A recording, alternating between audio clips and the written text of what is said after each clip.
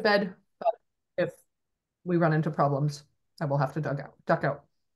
Okay. We will ask you to say that you're present Great. pretty soon, actually. Yep. Yeah, bedtime isn't for another hour and a half or so, so.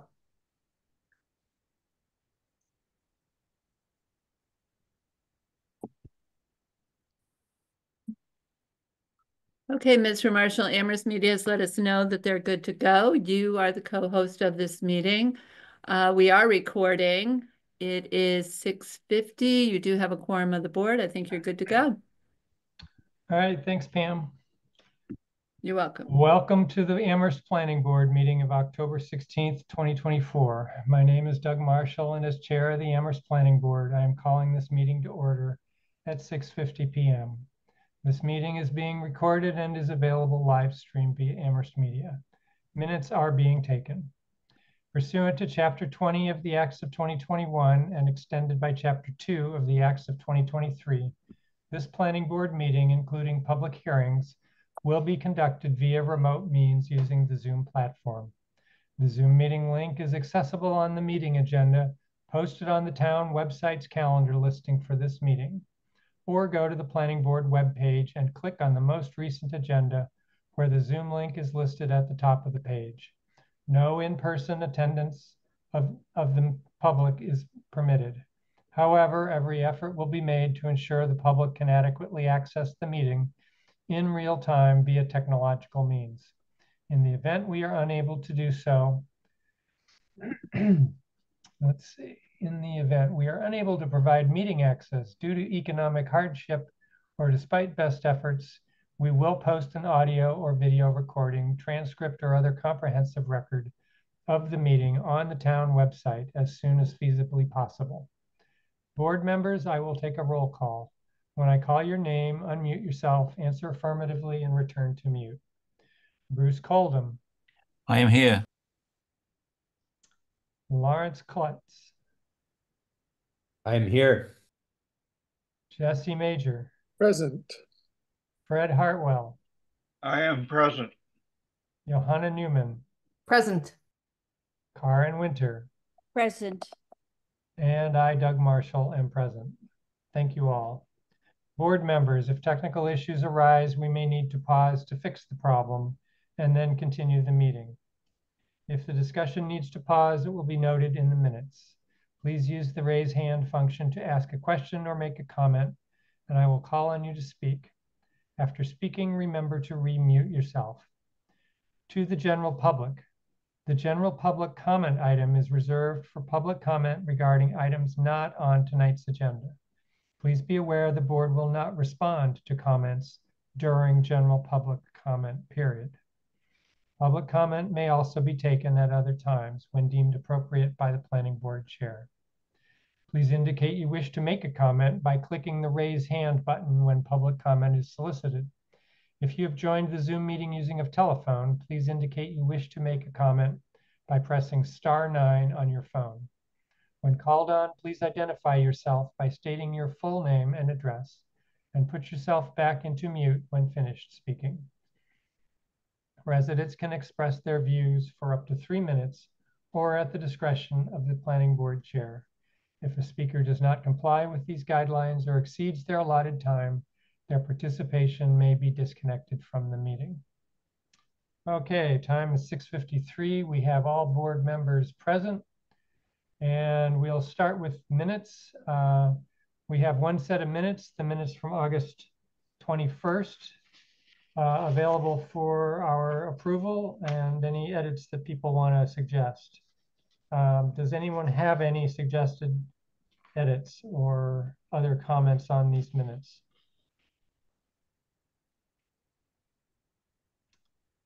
Okay, Bruce. I wasn't sure, folks can advise here, but I'm quoted at the bottom of page 2, or I'm referenced at the bottom of page 2 as citing that 70 dB is quiet. And what I meant to say is quiet for a bar. Do we think we need to be specific about that? Because we're talking about a bar, but because 70 Well- dB is not quiet. It's just quiet in the context of a bar. Yeah, I So, think it would make more sense if we added the for a bar. yeah.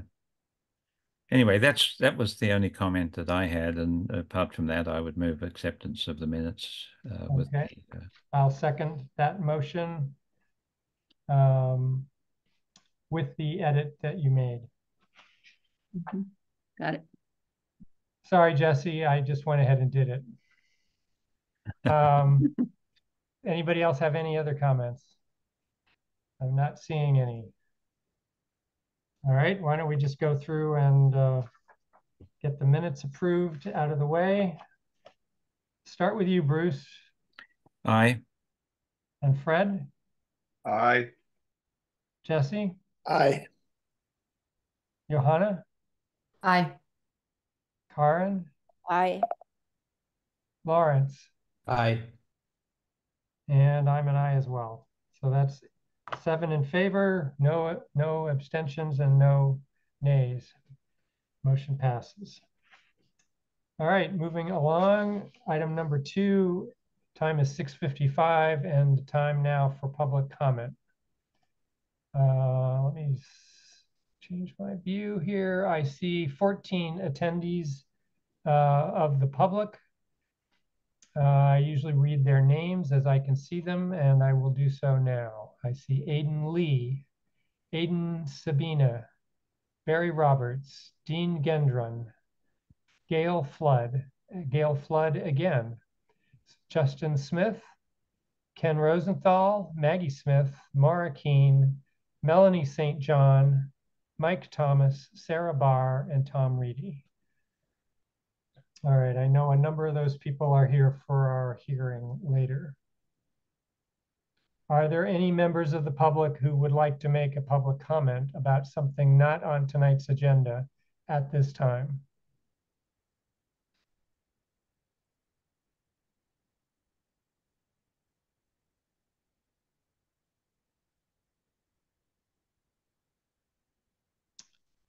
Okay, I am not seeing any hands from any members of the public.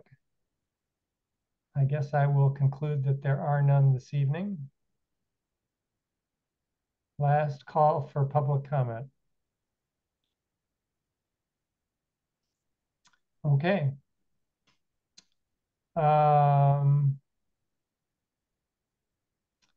Pam, we advertised the public hearing to start at 7:05.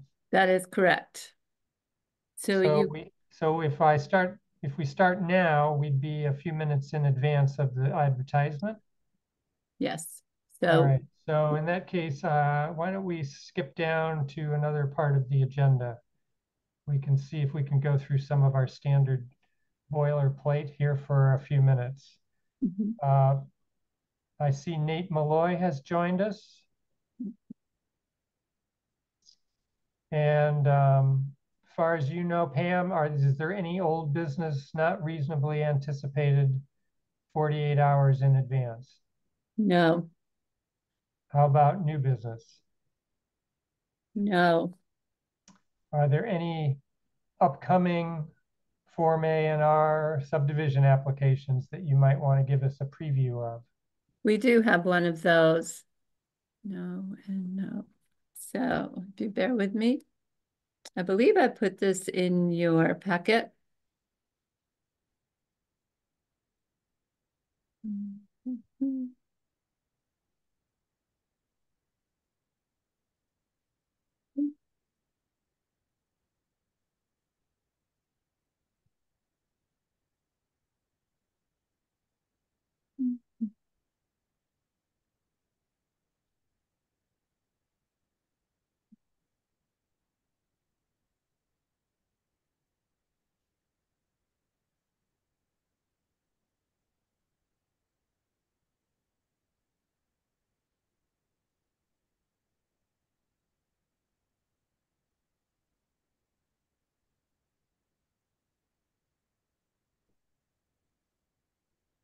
Okay. So this A&R is, whoops, what happened here? is for property known as 40 Valley, it's Valley View Lane, I believe, right here, Valley Lane. And then this is Berkshire Terrace. So what is happening is the owner of Valley Lane is purchasing this very small piece of property right here from his neighbor on Berkshire Terrace. Am I right, Nate, or am I saying that backwards? No. Yes, this is going away. Yeah. This right here is going away. And is being added to Berkshire Terrace. So let me show you the other. I believe there was a survey drawing too, Yeah, there Yeah. is. and that showed it more So I'm clearly. not gonna, whoops. Oh no, hold on, bear with me. I could share it quickly. Okay, Nate, if you can, that's great. There it is. Yeah, so it's the little rectangle. It's this little Correct. area, so it's like 40 by 10 feet is being added to the added or removed, however you want to say it, from a property. Uh-huh. And is that a paper street that's running up and down on the page? It's a sewer easement. Okay. And All we right, have, so both properties have frontage. I presume whatever, maybe it's irrelevant whether there's the adequate size circle for the house, since there's already a house, Right. at least on one of the properties. Right. So approval is not required under the subdivision bylaw. And the question for the board is whether anybody objects to my signing the statement that approval is not required on behalf of the board. Bruce, I see your hand. I don't think I do, Doug, but I'm curious as to, I mean, I think we could all learn something by knowing why such an intricate and small adjustment is being made in the property. Is this to give a few extra square feet so it becomes a duplexable property, or what's the purpose? That's probably it. That's probably it. Okay, but you don't know necessarily. I mean, I think that could be it, but I'm not 100% sure. Okay. I mean, Well, that's yeah, the I mean, it's an odd shape anyways for the property. At some point, it seems like property lines were yeah. rearranged in the past, and so now they're being changed again. Well, it's also a little odd that they're not squaring the whole Right. boundary off. Right. Yeah. Tracking the easement along. Do we know who the easement's in favor of? You mean the sewer easement? Yeah. I'll have to look on the online. I was pretty sure it's for the town. Okay. I suppose that would be true if it's not otherwise stated. I know we have an easement, the sewer easement going across our parcels, the co-housing parcels, and that's favored. That's for W.G. Coles. Right. All right, you all set, Bruce? Yes, thank you. All right, Fred. Yeah, this is it's going to change the property size to an even 26,000, which I think qualifies it for an additional occupancy. Yeah, an additional unit. Yeah, so it's pretty clear that's what's going to happen, and I don't see any reason for it not to happen. But anyway. Right. I mean, if you look at the neighborhood, the lots are really small. So it's not, if there were another unit here, it's actually just in keeping with the pattern of the neighborhood. Yeah, but that's not really the question in front of us. No, it's, is this transfer of 391 square feet can that be allowed through the A&R process? Right.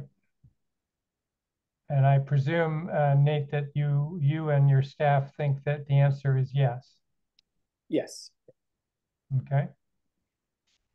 All right. Well, so Pam, you did not have this on the agenda. You brought this up as upcoming, or were you expecting us to vote on this evening? Okay. Well, I am expecting you to take a vote on it this evening. I will say, however, that I haven't heard from the town engineer, which to me is unusual. He usually turns these right around for me. And I haven't heard from him. So if you do decide that you are going to go ahead and allow the chair to endorse this plan, you might want to add the caveat based on comment from the town engineer. Or that you're all okay with me not signing, but after we hear from the town engineer. Mm-hmm. He doesn't have any objections. I mean, We it's only my have- recollection that we don't do actual formal votes on this. It's usually Right. more of a consensus conversation. Right. Like, does anybody object? And if nobody really raises an objection, we just move on. So I guess in that case, I'll just ask formally now, does anybody object to my to my signing this on behalf of the board? Approval not required, but not until we hear from the town engineer that he has no objections. And obviously, if he has some objections, we'll probably bring it back. Nate.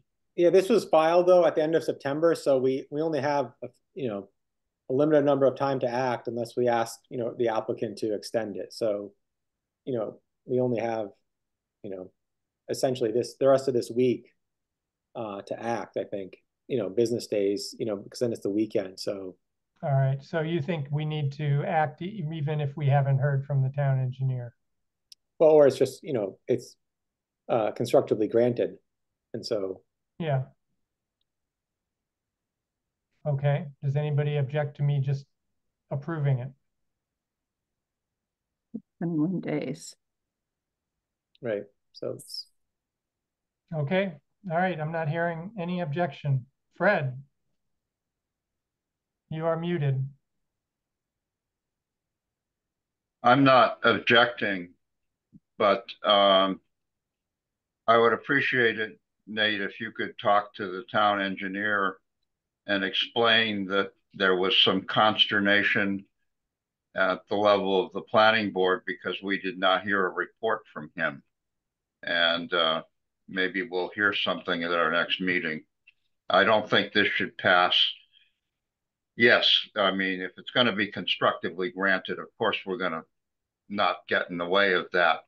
But I want the town engineer to know that the lack of any communication from him was duly noted.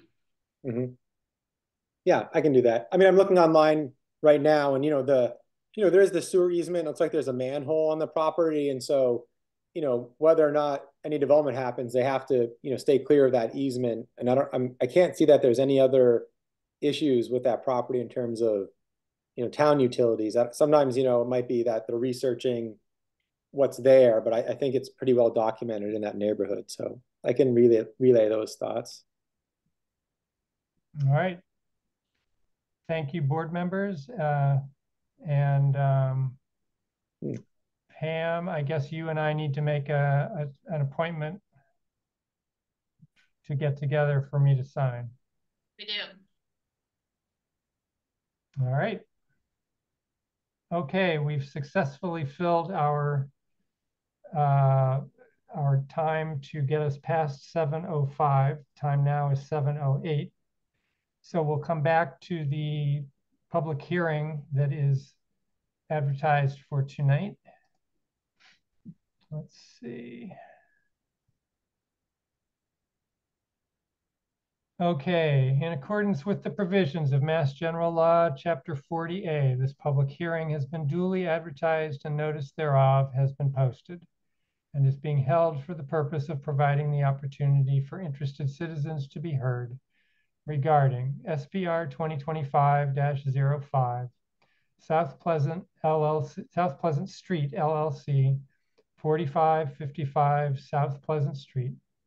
Request site plan review approval under section 3.325 of the zoning bylaw to amend previously approved SPR 2024-05, including modifying the site plan and building plan for adjustments to the electrical meters and transformer, and modify conditions number 2, 17, 19, 21A, 21B, and 25, and accept modified management plan.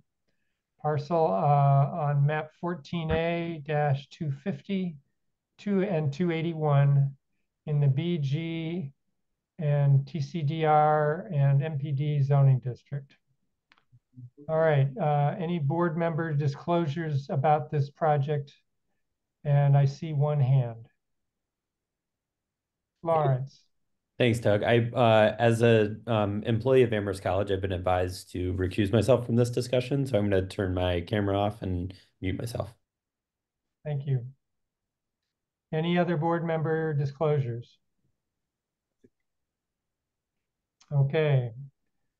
It looks like we have Tom Reedy and Barry Roberts here with us tonight. Welcome, both of you.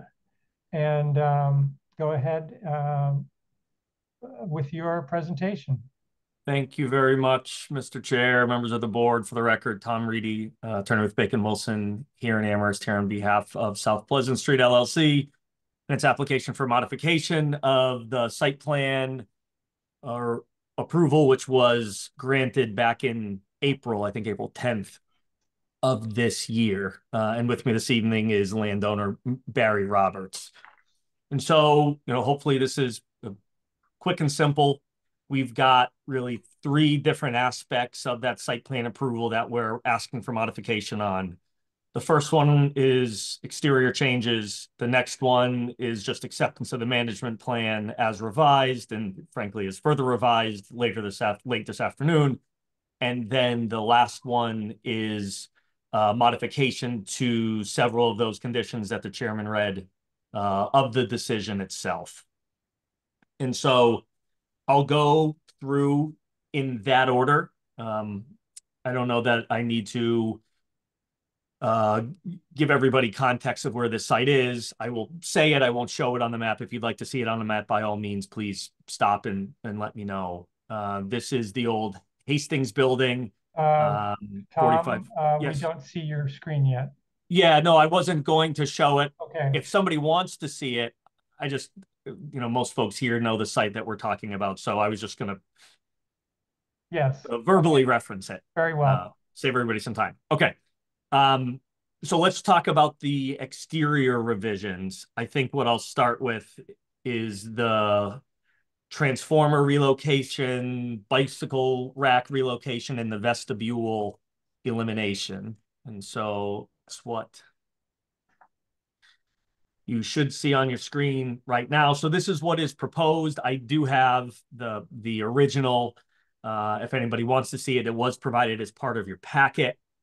I think, most notably, we'll look down, if you can see my mouse in this bottom left corner, the transformer was tucked over a bit more, and the bicycle racks kind of were flip-flopped with the transformer.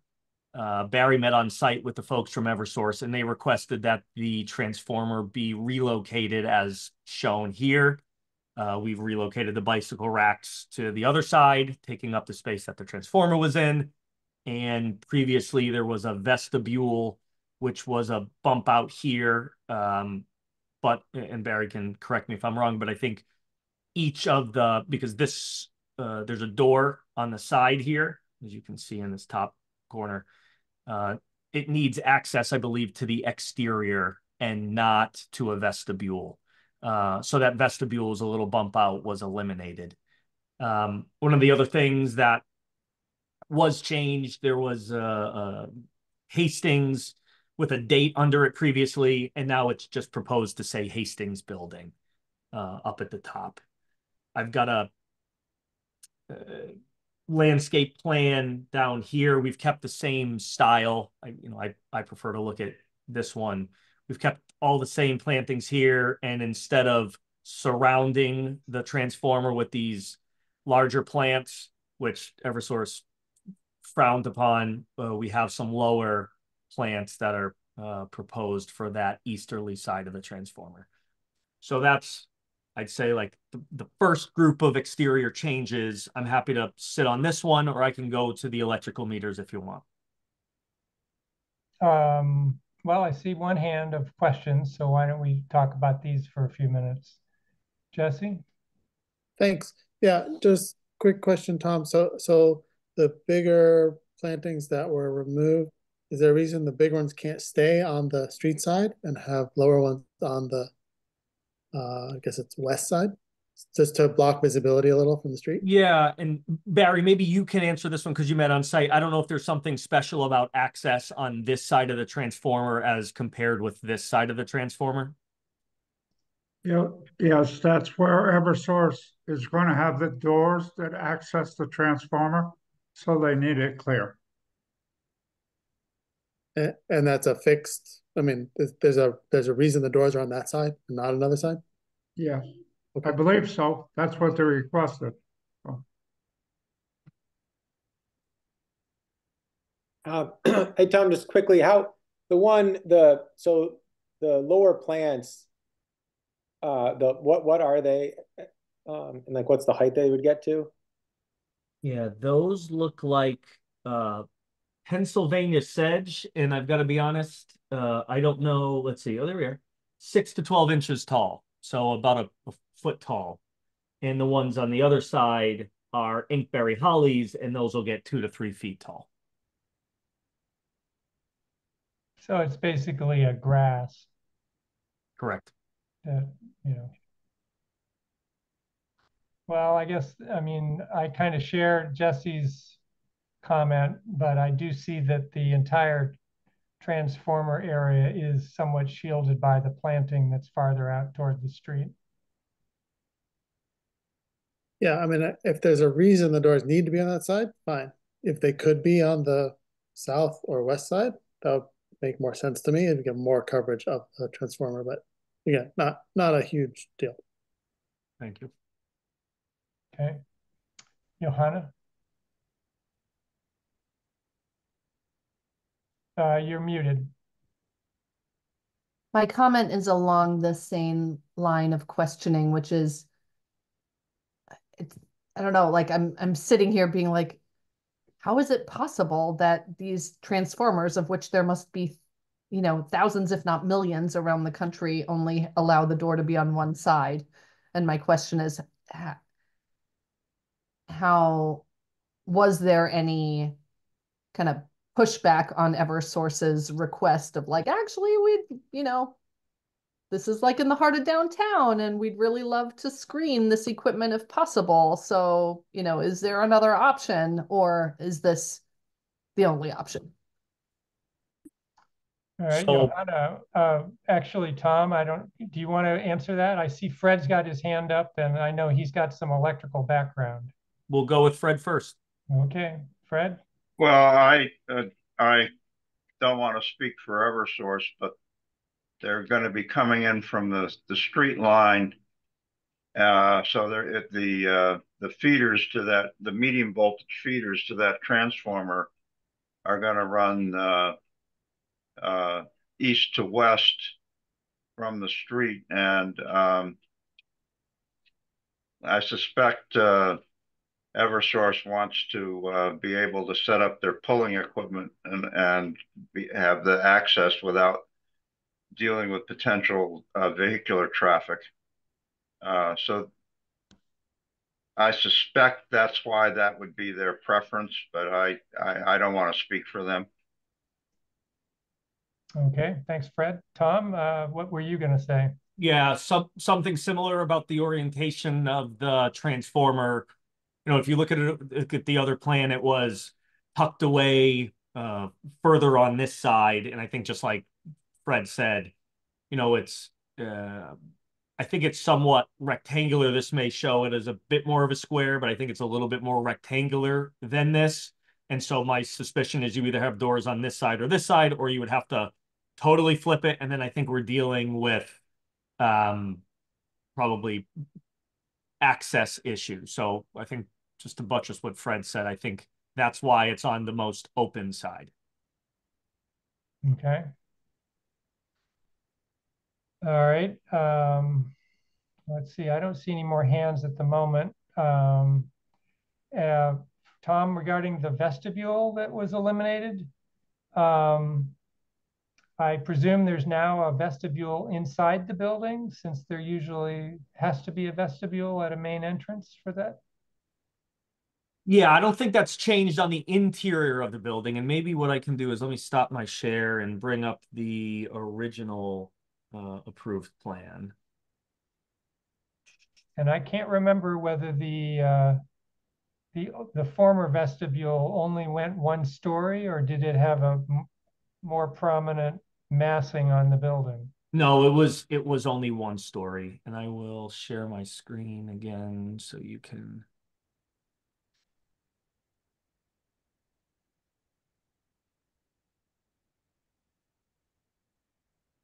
So if you're following my mouse, it's just this small area right here. That's not making sense to me. I'm seeing your mouse on the walkway. We're still seeing the previous plan. Oh, are you? Look at that. Oh, well, maybe I'll show you. So this is where in the next image, you'll see something lacking. So if you follow that, and then let me stop being a bozo and put this up.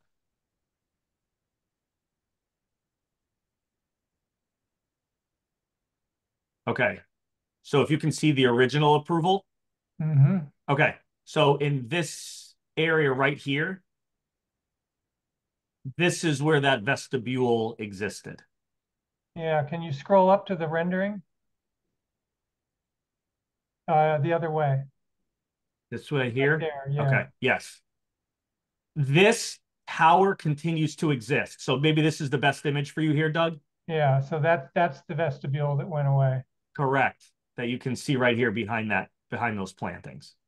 So this remains, this hovering remains, and it's this little vestibule that we no longer have. But what you see here vertically with the red, that continues to exist. Okay. Jesse. Thanks. Sorry, now I've got to ask again, looking at the original, go backward a little bit. Is there a reason then the bike racks had to flip rather than just making the plantings on the east side lower to allow the access? Because if it stayed where it was, then the bikes would also help screen a little bit. Like, it actually shifted. Doing that source a favor, but this is something that's really needed. What I'm trying to ask. Yeah, so it shifted away from the building, and I'll call on Barry in a second because he met with Ryan from Eversource on site, and this is where they, not this one, but the one that you actually are seeing, that is where they asked for the sighting of the transformer. And so it wasn't just as simple as reducing the plantings to allow access. I'll go back, so if you kind of screenshot that visual in your head, and I'm sorry, I don't have a side-by-side, understanding that in the next, right, in the next image, this won't be there. This line is going to be kind of your demarcation point, if you will. So I'll stop this share and I'll go to the previous share.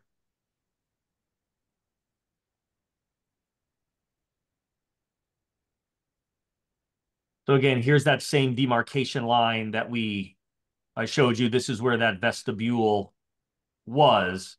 Right. Yeah, I see it moving over. Again, I'm just trying to figure out, is this like just making it easier for them, or is this something they really need to happen? I don't know how often you've dealt with Eversource, but I haven't. So I appreciate that. Yeah. But you understand, and again, I'll leave it alone after this. I appreciate your effort to screen it. And I get what, and trust me, if we, from an aesthetics point of view, if we could have screened it better, we would have, right? Like the original plan is what we would have loved to have. This is just as a function of listening to the utility company, and they are really the ones who are directing, frankly, even to get enough energy for this site was kind of a Herculean task. We can get into that, but I won't bore you with it. Okay, thanks, Jesse. Karen?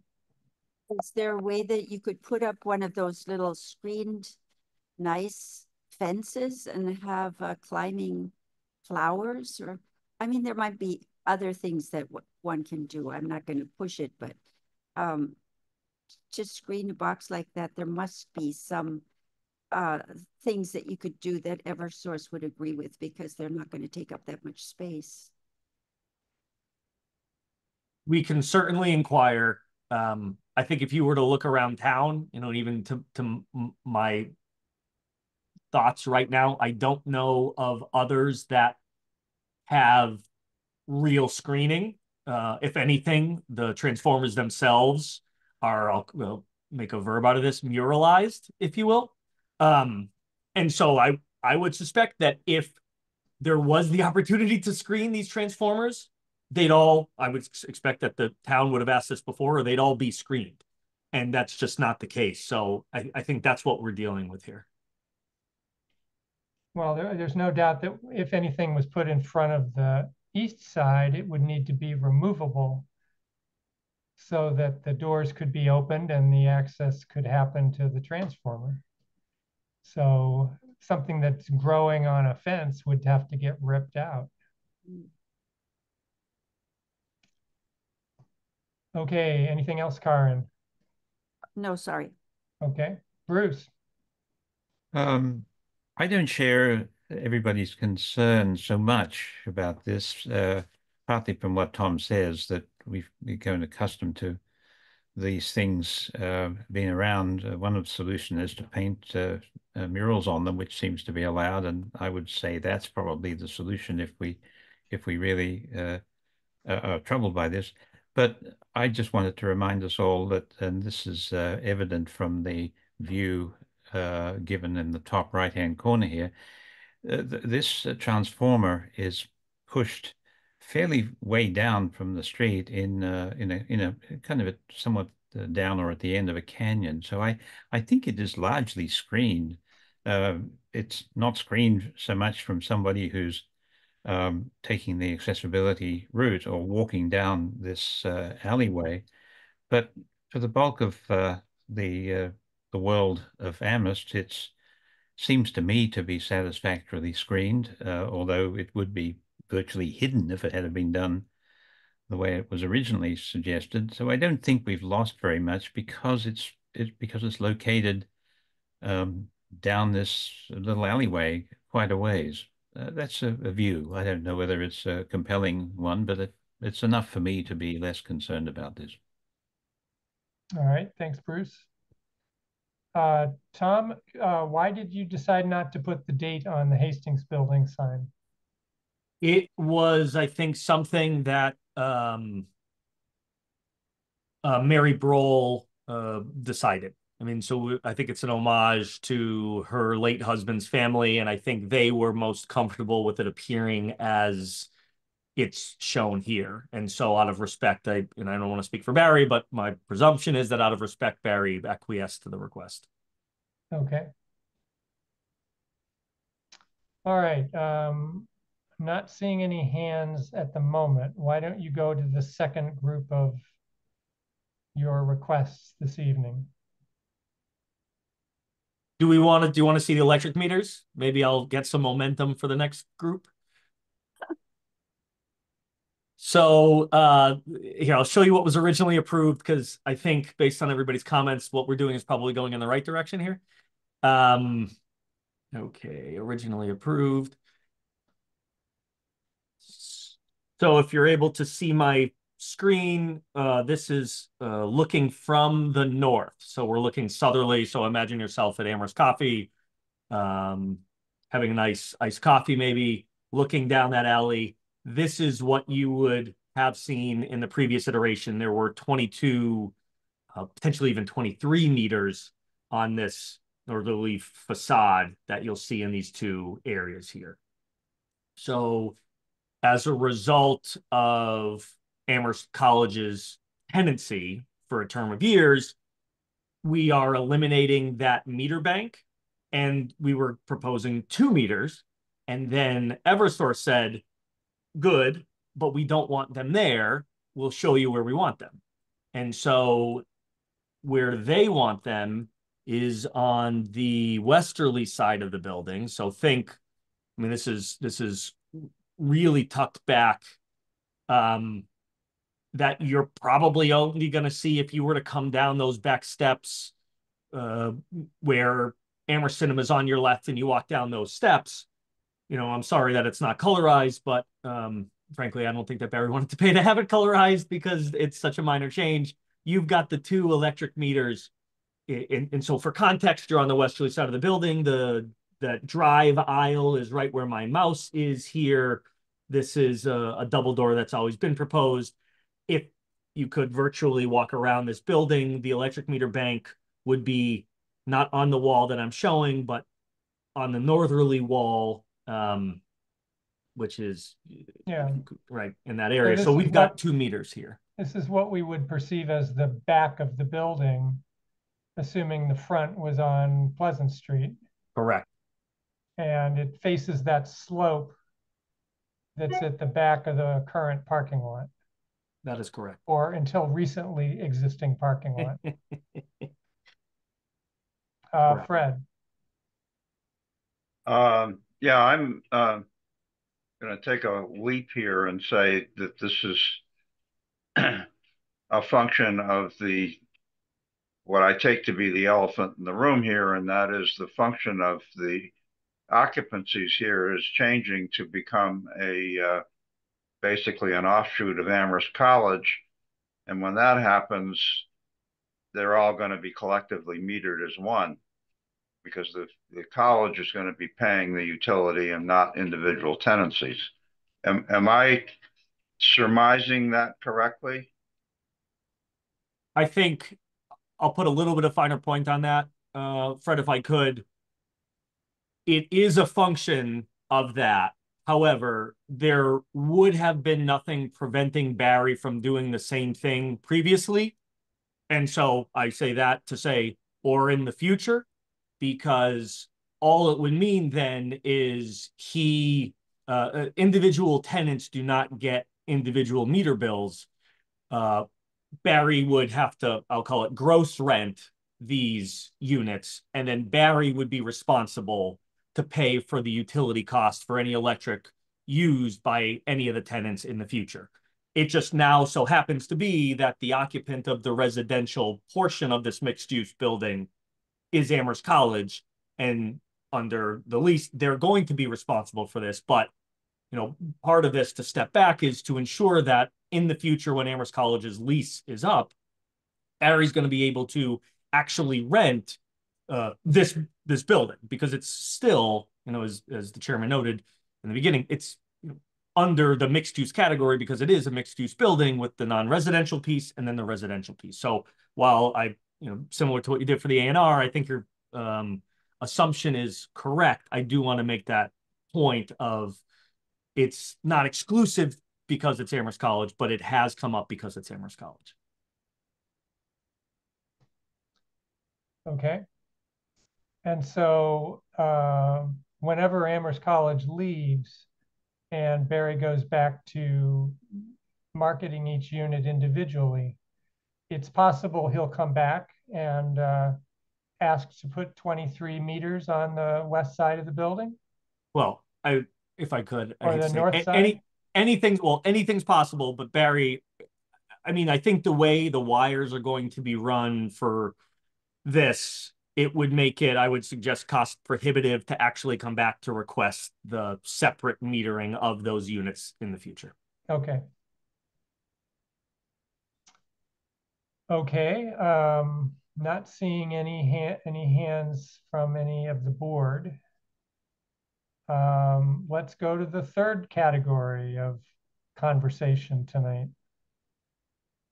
So we can take these separately or together, and it's really twofold: the acceptance of the revised management plan and additional information under the management plan as most recently updated this afternoon, and the modification of certain conditions for the site plan approval.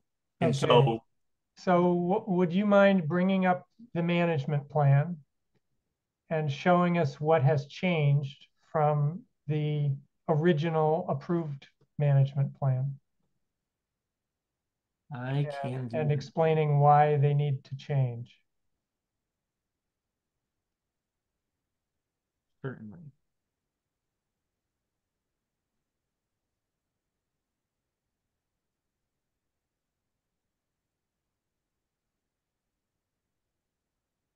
I mean, I can probably get Pam to bring it up if you are having trouble finding it. No, I've got it. I just want to make sure that it's the most updated one. Okay.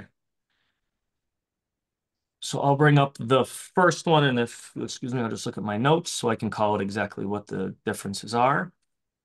Okay. So you should be seeing that revised management plan. The first change, and there's three changes on this management plan. The first change you're going to see down here, and it's really for, I'd call it transparency and reputation is probably the best way to categorize all of these, why we're here before you, right? Because the last time we were here, Barry said, this is what the project is. And subsequently, that's changed. And both Barry and Amherst College both have, I think, stellar reputations in the community. And they wanted to make sure that there wasn't ever any sense that they were trying to not be transparent or not do something above board. And so that's really the purpose of all of this, Doug, is that, you know, we just want to, not a ton has changed, because at the end of the day, Barry's still going to be, you know, who the town's going to call and who's ultimately responsible for all of these items. It's just that for some of them, like here, residents may utilize various nearby Amherst College surface lots. So that's part of this management plan, while Amherst College would be a tenant, which is different than previous. So that's one of them. First one's the same. Third one's the same. Signage is the same. And then the next two are a bit different, just because, you know, we've again said Amherst College is the first line of attack as far as it really is their responsibility. However, the primary point of contact and who's primarily responsible in case of issues will be the landowner. And that's for both landscaping and snow removal. So those really 3 points are the changes to the management plan. So if, or let's say when Amherst College stops being the primary tenant, you are prepared to return and give us a new management plan. That is correct. Okay.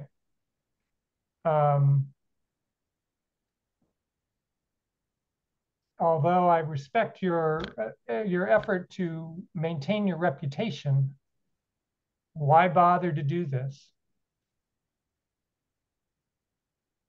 I think it's just that, right? So as you could have just come back and asked for a sort of point of just a piece of information to give us, rather than submitting new management plans and changing the conditions.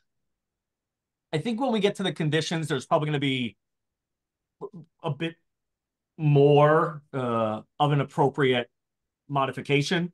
I can appreciate your point for the management plan and the additional information for the management plan.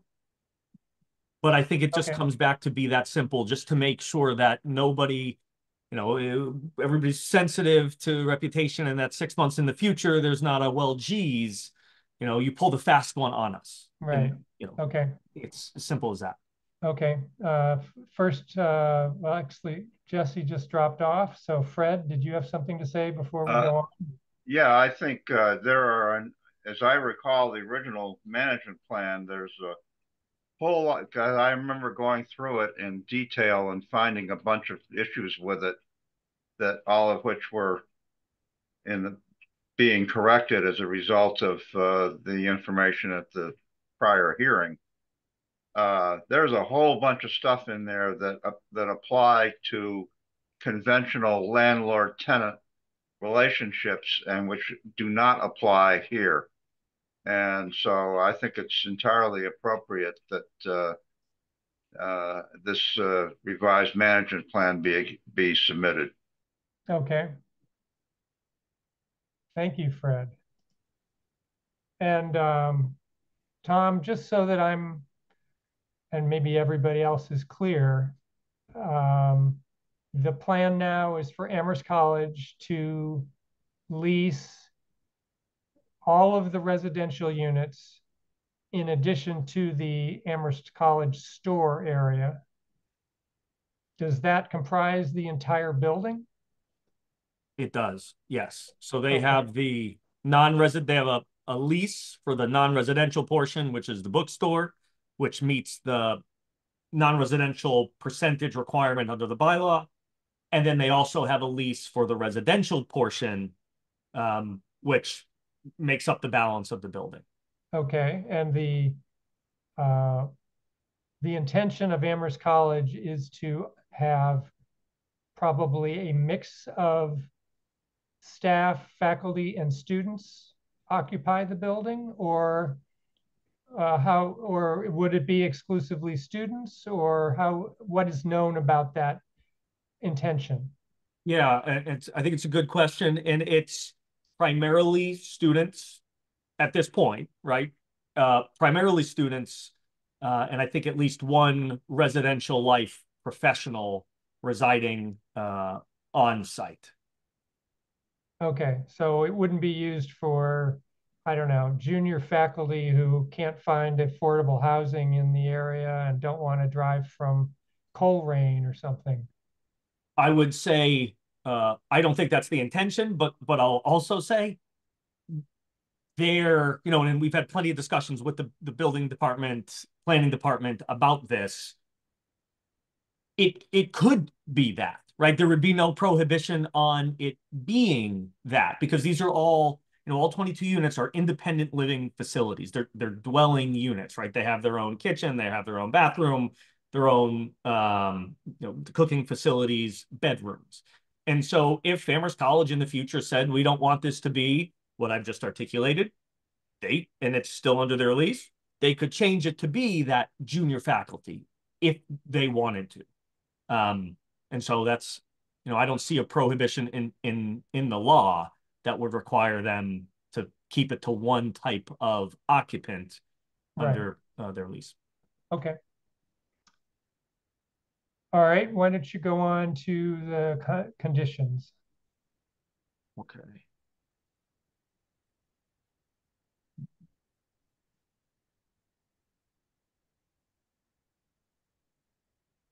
And I guess one question would be, do you want to see the additional information on the management plan, or are you satisfied with? Yes, please. Why don't we go there next?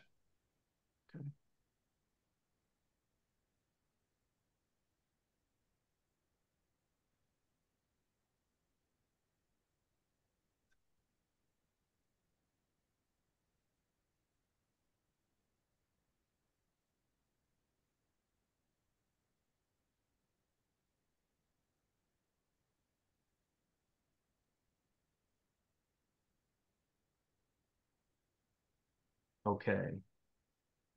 Again, I'll just. Can you blow that up a little bit? I certainly can. Now, let me do this. Is that better? That's better, yeah. Okay. So I'll just highlight the changes. The first change is down here at the on-site manager. Originally, the answer was no, and now it's changed to Amherst College will have residential life staff in the building consistent with its staffing for campus housing. So that's one of the changes. The next change is just to call out that the landowner, as far as noise management of tenants, parties, etc., the landowner will remain the primary point of contact and primarily responsible in case of any issues. The next change is down here in the parking management. because they're in the previous version, obviously Amherst College was not involved, so there was no ability to park on the Amherst College surface parking lots. And so that has been an addition.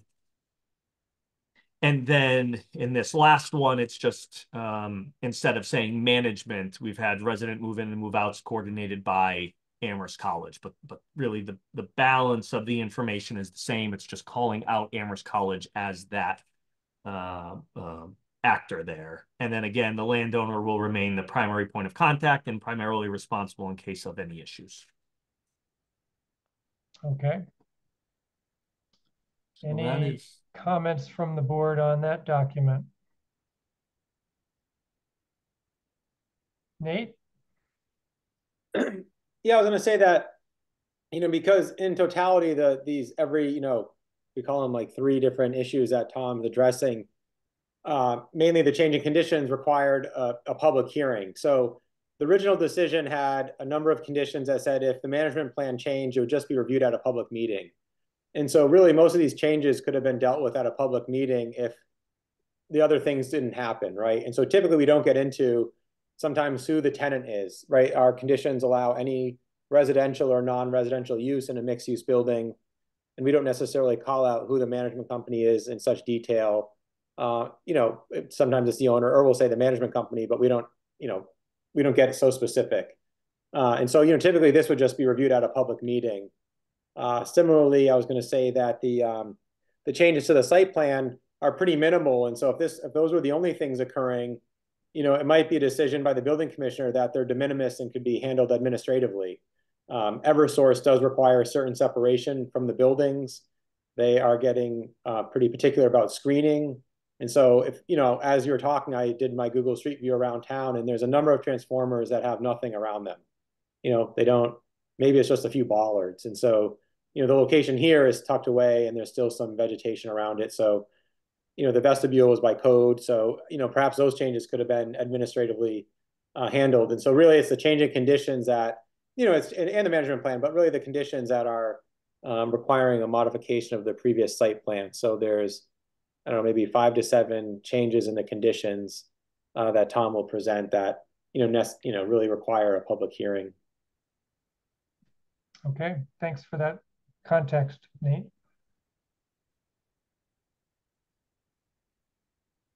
Tom? Sure, without further ado. Okay. Okay, so if you can see my screen, you'll see those conditions with the proposed changes. So first one, condition 2, all we're asking for is to, if you do in fact accept the new management plan, just to place that new, the date of approval of the management plan. So the management plan and additional information as presented on October 16th, 2024, so that there is that benchmark. So that's the first piece.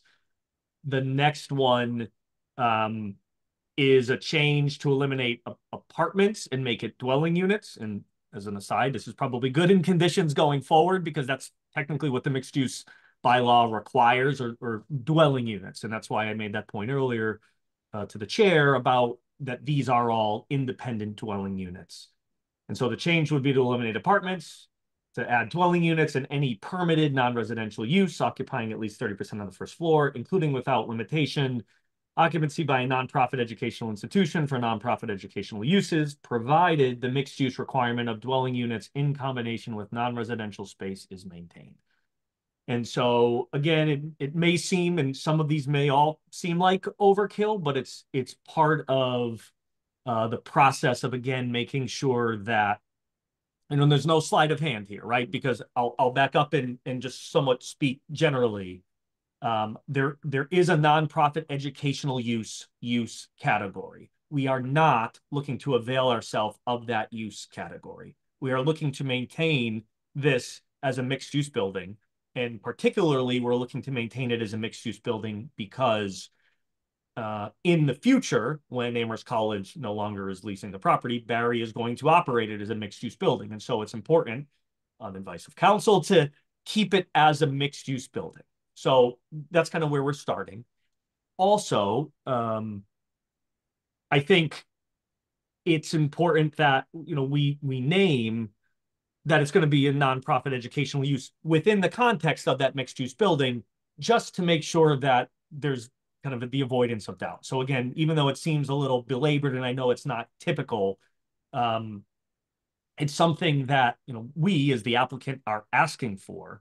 And it's not something necessarily that I would expect the planning board in the future to be imposing as conditions of, let's say, you know, University Drive at Amity, the 422. I don't expect this type of specificity in condition to be placed on something like that.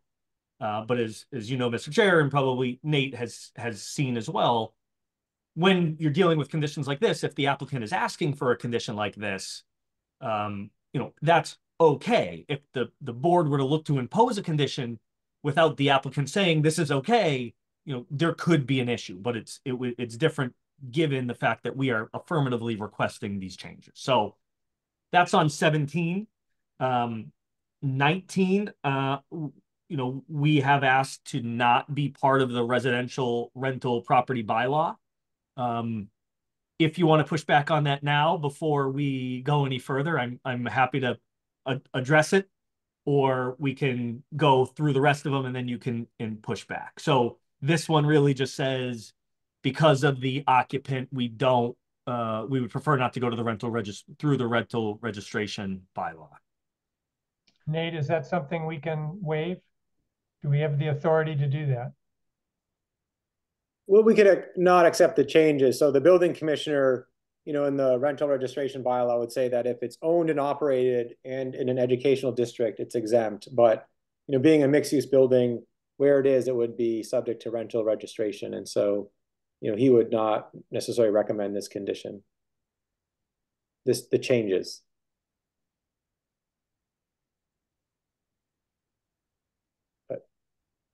And that's a discussion. We, I spoke with Tom, and I mean, we're doing this for all the projects. So Wayfinders is doing an affordable housing project, and we're having them be subject to it. All Amherst Housing Authority properties are, you know, so right now nothing's been exempted unless it's already mentioned in the bylaw, right? So there are exemptions in the bylaw. It doesn't apply to, you know, things in the educational district or things that are serving a nonprofit educational use, you know, on a campus or for other purposes. So if it's in the ED zone, so I don't. You know, it's not an onerous task. It's an online application. Once information's entered, it's auto renewed every year. There's an inspection. It won't happen for the first 5 years on new construction. It'll happen once within the first 10 years. And then after that, it could be maybe once every 10 years, depending on how that works out. So, you know, we're seeing it as an information gathering tool. So the rental registration, you know, there's a new bylaw passed that took a long time for town council and staff to work on it. And we see it as a really great information gathering tool. And then also, you know, it allows for some inspections, and it provides the ability, if there's issues, to have a little bit more enforcement action. And so, you know, like I said, this isn't necessarily an exempted use or location for this. All right. So Tom, how strongly do you feel about this? I mean, Nate didn't really answer my question whether we had the authority to waive it. It sounds like the building commissioner would prefer we not. I don't know what town council would say. You can, if you want to think about it for a second. Jesse, you had your hand up.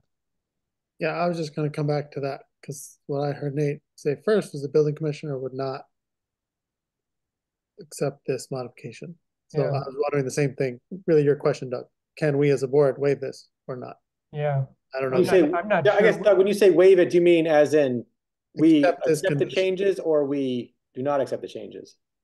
Well, if sorry. Yeah, I mean, this change exempts the applicant from participation in the rental registration program, and I'm not sure we have the authority to do that. So that was going to be my point, is that ultimately, if the rental registration requires rental registration, I don't know how, I guess I'd say the inclusion or maybe exclusion of this would matter. From our perspective, if you say, from the planning board's perspective, we're not going to make it a condition, and you could eliminate this condition altogether, and then we're just subject to whatever that rental registration is. And if we are subject to it, we're subject to it. If we're not, then we're not. But it, you know, I imagine a scenario where there's a condition of this approval which says you have to register, but the rental registration bylaw itself says we don't. And then we're at a conflict, and then you're saying, yes, you do have to register. So that's Right. kind of where we're coming from here, is that if you say it as a condition, does that take precedent over if the rental registration says we don't have to? Okay, all right. All right. So how did the original condition read? I guess if I look at your underline here and try to ignore all of that, it said the units at the project shall be registered and permitted in accordance with the rental registration bylaw. Loss or suspension of a rental permit shall constitute a violation of this condition. That's all it said. Correct. So it was shall be registered, and that's where I think that's what kind of piqued my interest in this condition.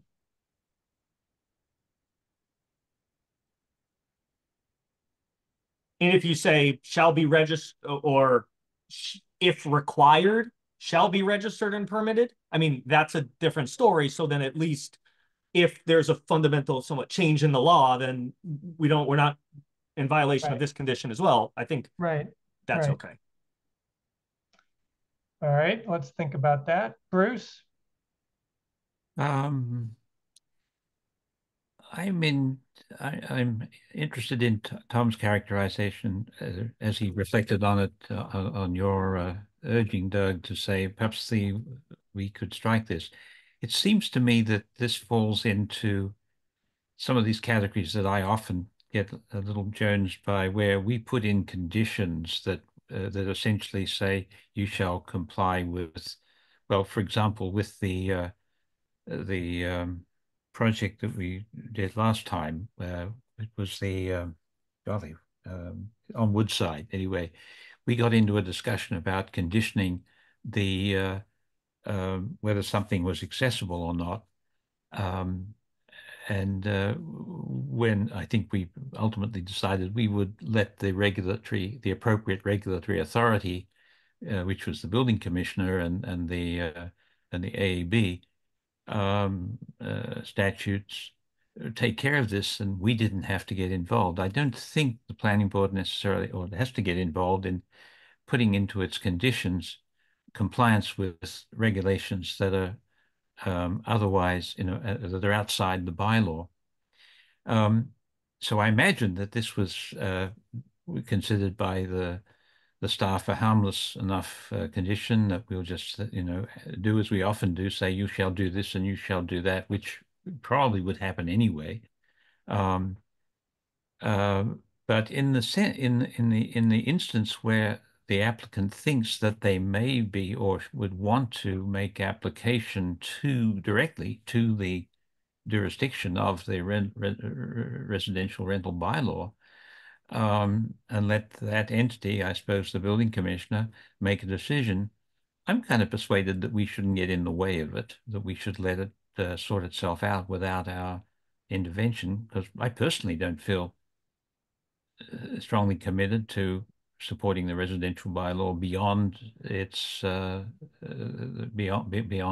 ordinary promulgation. So that's the way I'm feeling about this, that it seems like we should consider just deleting it altogether. Okay, thanks, Bruce. I was kind of taken with Tom's mentioning that a dependent clause like if required by the bylaw, the project shall register. But there's a bunch of hands up. Nate, I'm going to let you go next.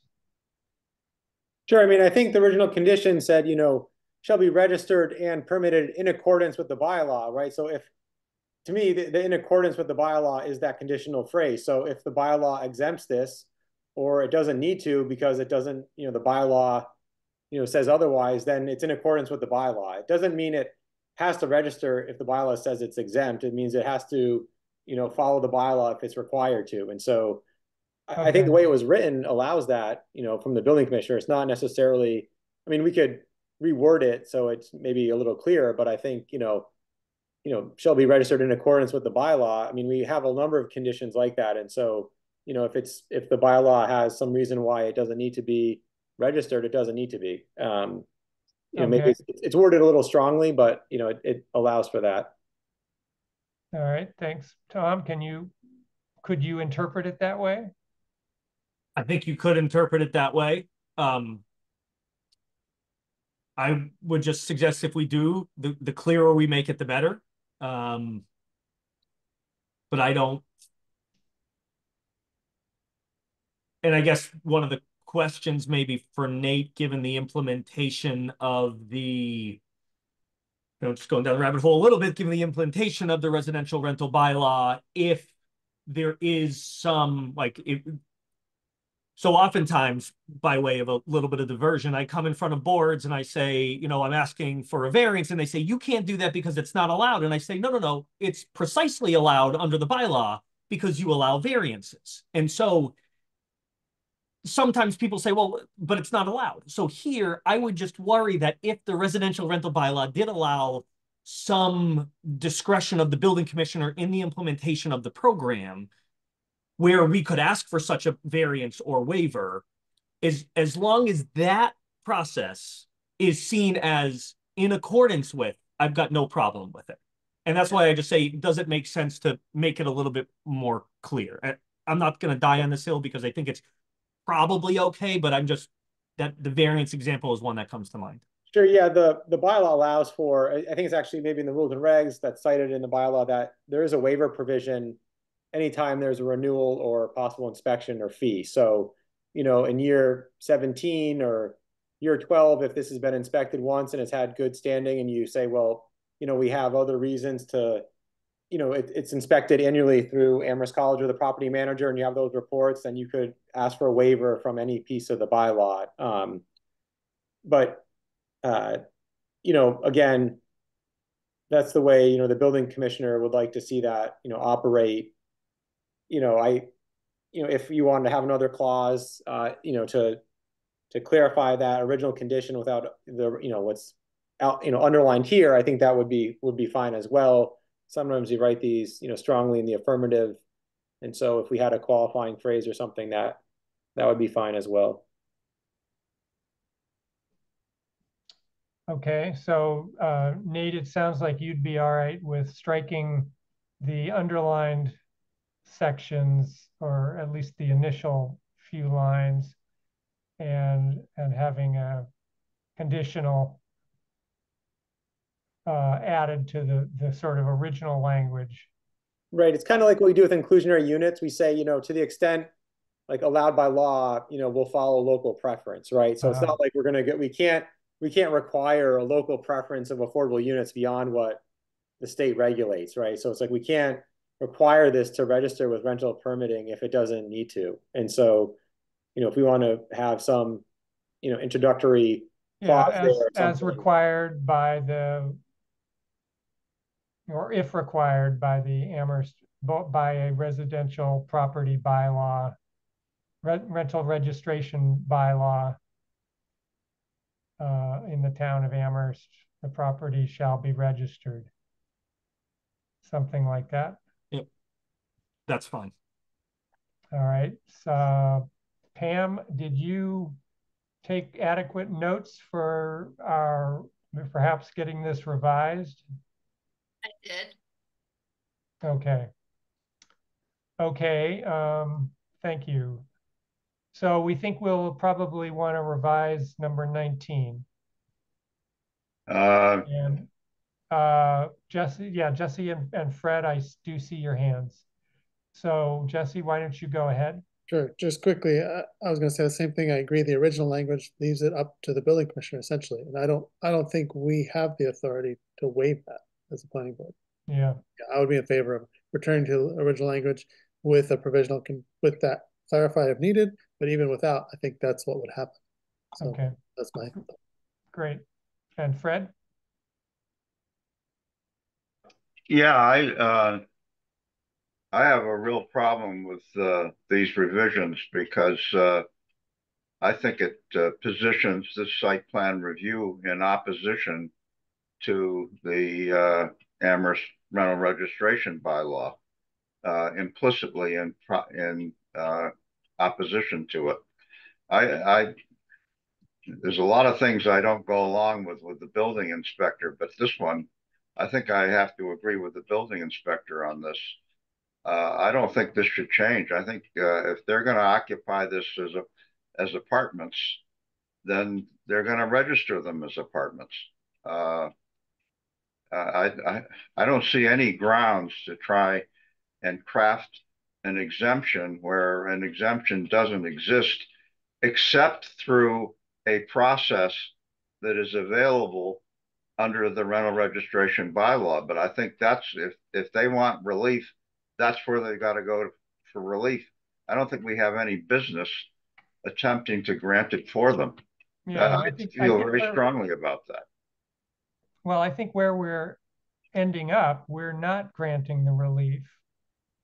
We're simply saying they need to follow the bylaw as, I guess, promulgated and practiced by the building commissioner.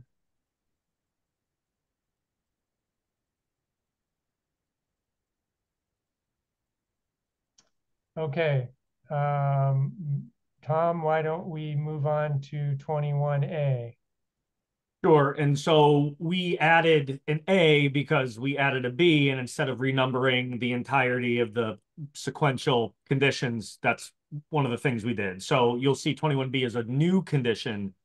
21A is a revision to an existing condition. That existing condition, maybe this will be easier, says any substantial modifications to the lease agreement which may impact tenant oversight as determined by the building commissioner, specifically excluding minor updates such as pricing, date modifications, clerical errors, or language.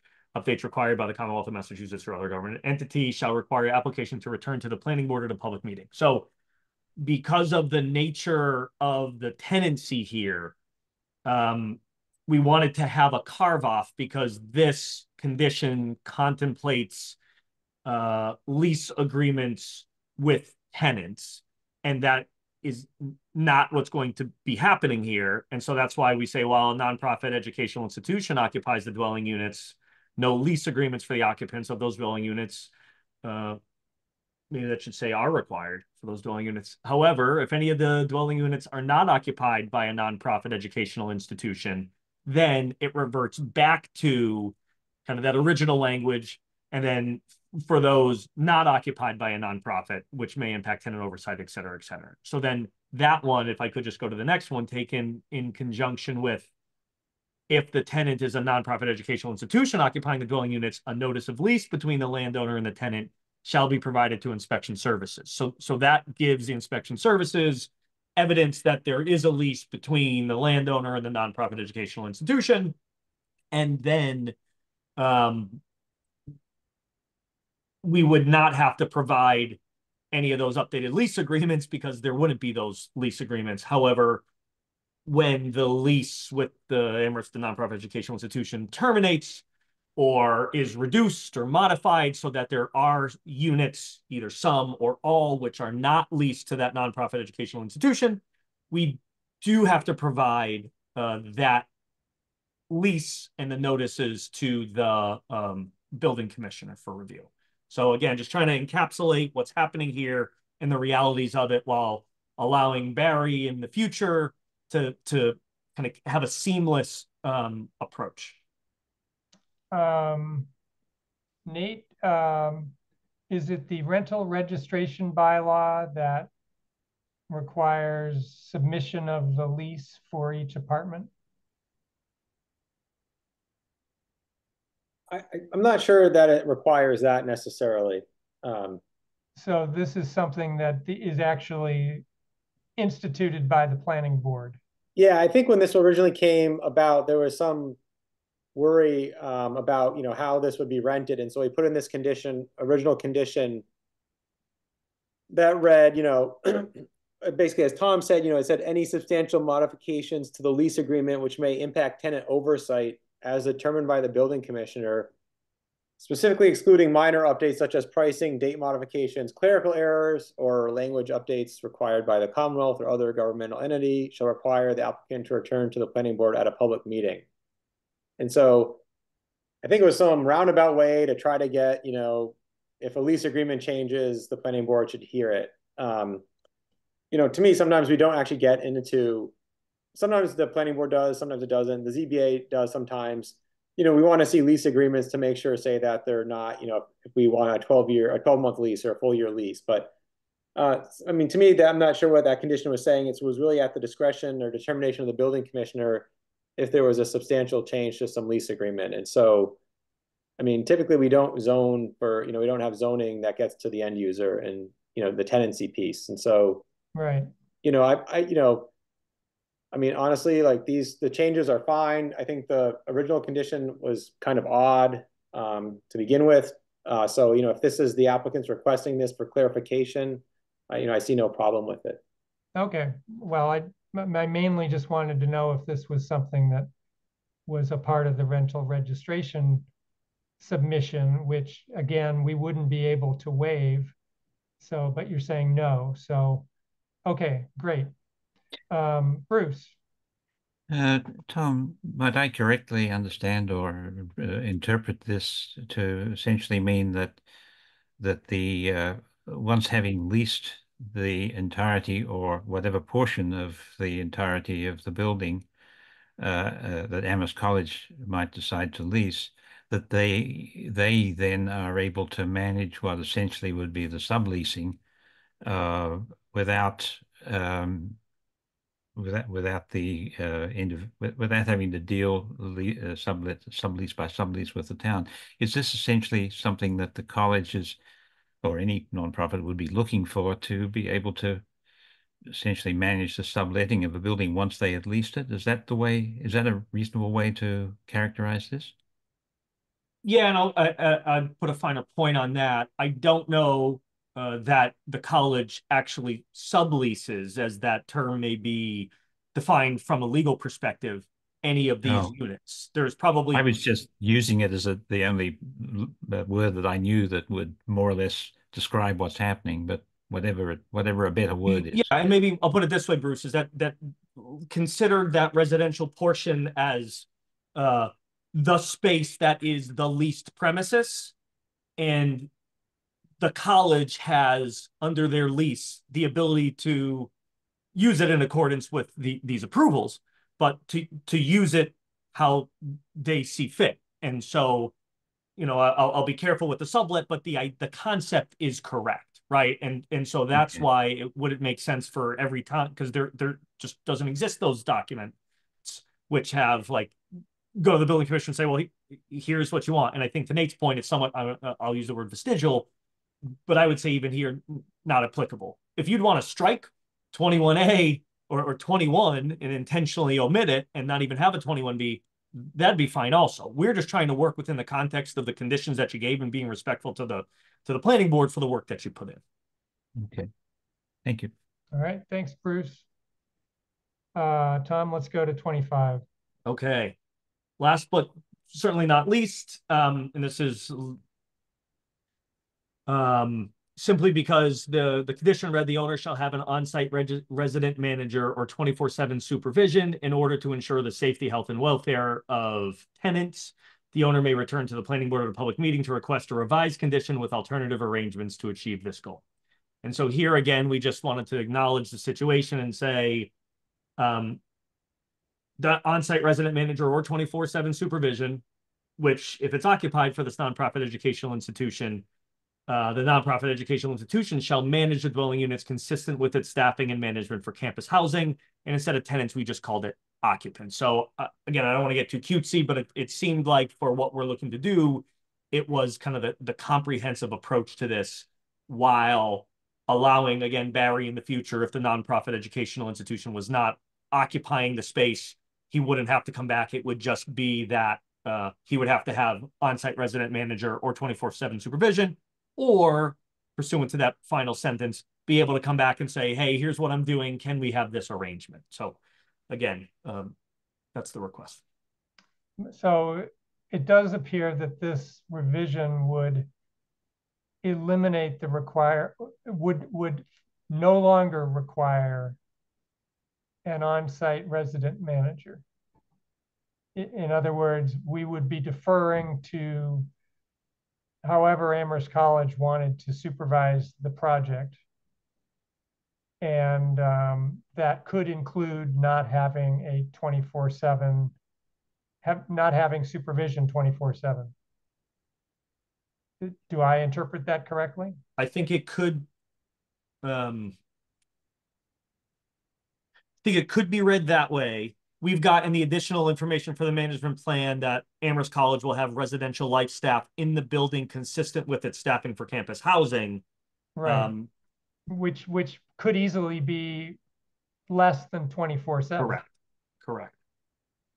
And I suppose one of the other comments I would make to you is that it doesn't, the condition as it's in its current iteration does not say 24/7 with no alternatives. It provides an on-site resident manager, which may not have that 24/7 requirement there. So I don't see it as going from certain 24/7 supervision to something less than that. It could be an on-site resident manager. It could be 24/7 supervision, or if it is a nonprofit educational institution, then it's how they run their business, if you will. Okay. Jesse and then Fred. Thanks. Yeah, I was not I was not really in favor of this condition to begin with. But I do agree that means Amherst College could decide, no, there's no supervision and just is what it is. And then that would be fine. I just want to clarify that is what this could result in. If they change their management plan for all their buildings, that could be what happens. Correct, Tom? So I understand. Yes, I think that's a fair read. It's not, that was not my intent, but I think it's certainly reading the language the way that it's written. That is, yes, that could happen. And I frankly think we want to give the latitude to Amherst College. And I think, these are conditions, but as a practical matter, if there's an issue on the site, there's going to be, you've got a slew of, I can't even count them because I don't have it off the top of my head, other conditions that somewhat regulate management. So I was going to follow up with, so I have no problem with it. Yes. Okay. Yes, but you're correct. Thank you. All right. Thanks, Jesse. Fred? I'm comfortable with 25 the way it's written. Basically, this is going to be a small dormitory, and there doesn't seem to be public policy issues with Amherst College dormitories that I'm aware of. So I think I'm comfortable with 25 the way it's written. I could be persuaded otherwise, but right now I think I would support it as written. Okay. All right. Thanks, Fred. All right. So I believe that there was the one condition on the previous page. Was it 17 or 19? 19, where we were going to be basically just adding an introductory conditional phrase at the beginning of the original language, something to the effect of, if required by the Amherst residential rental property bylaw, then we'd go on to the rest of the conditions. And maybe what I would say is, just to kind of touch on my variance argument, maybe as in a positive phrase, like if required by the Amherst residential rental property bylaw, comma, or waived thereunder, comma, and then get into the rest of it. Just to, again, just to acknowledge that it's possible that it could be waived by some authority other than the planning board. Thank you very much. All right. So with that edit, I have not heard of other edits to this that are objectionable to the board? Have I misremembered? Would somebody correct me soon if I'm wrong? And before we leave, before we get to a vote, I am going to ask for public comment. So maybe I'll go ahead and do that before we come back for probably a vote. All right, so we still have 12 attendees, and at this time I would like to invite public comment on the totality of the revisions of the applicant. So I see one hand from Ken Rosenthal. Pam, if you could bring over Ken. Hi, Ken. If you could give us your name and your street address, you will have 3 minutes. Thank you, Mr. Marshall. Ken Rosenthal, 53 Sunset Avenue.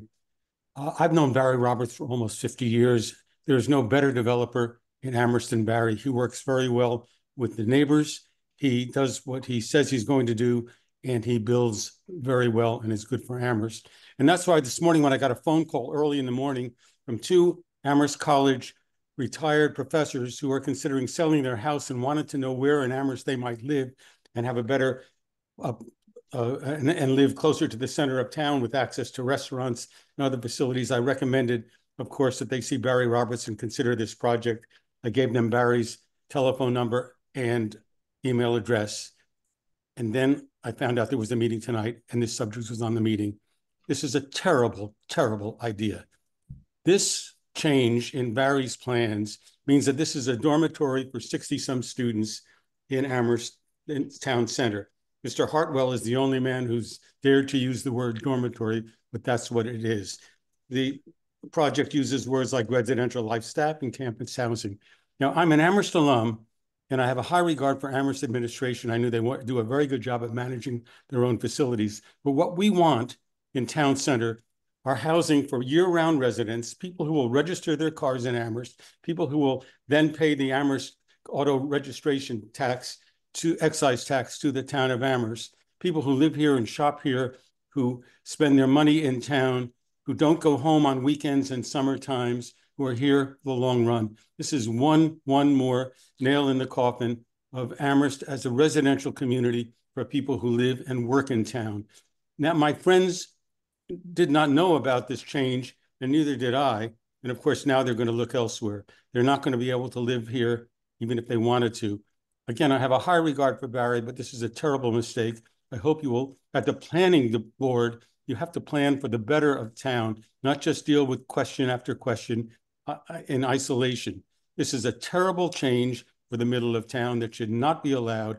Barry's original plans, which would have 22 units with 63 beds, which would make it possible, yes, for some students to rent directly from Barry, but also make it possible for other people who are year-round residents to do so. That would be a good idea. This is going to be something that is run by Amherst College, for Amherst College students, and nothing other than Amherst College students. And I'm very sorry that this is changes being presented to you. Please vote it down. Thank you, Mr. Roberts, and thank you, Planning Board. Okay, thank you, Ken.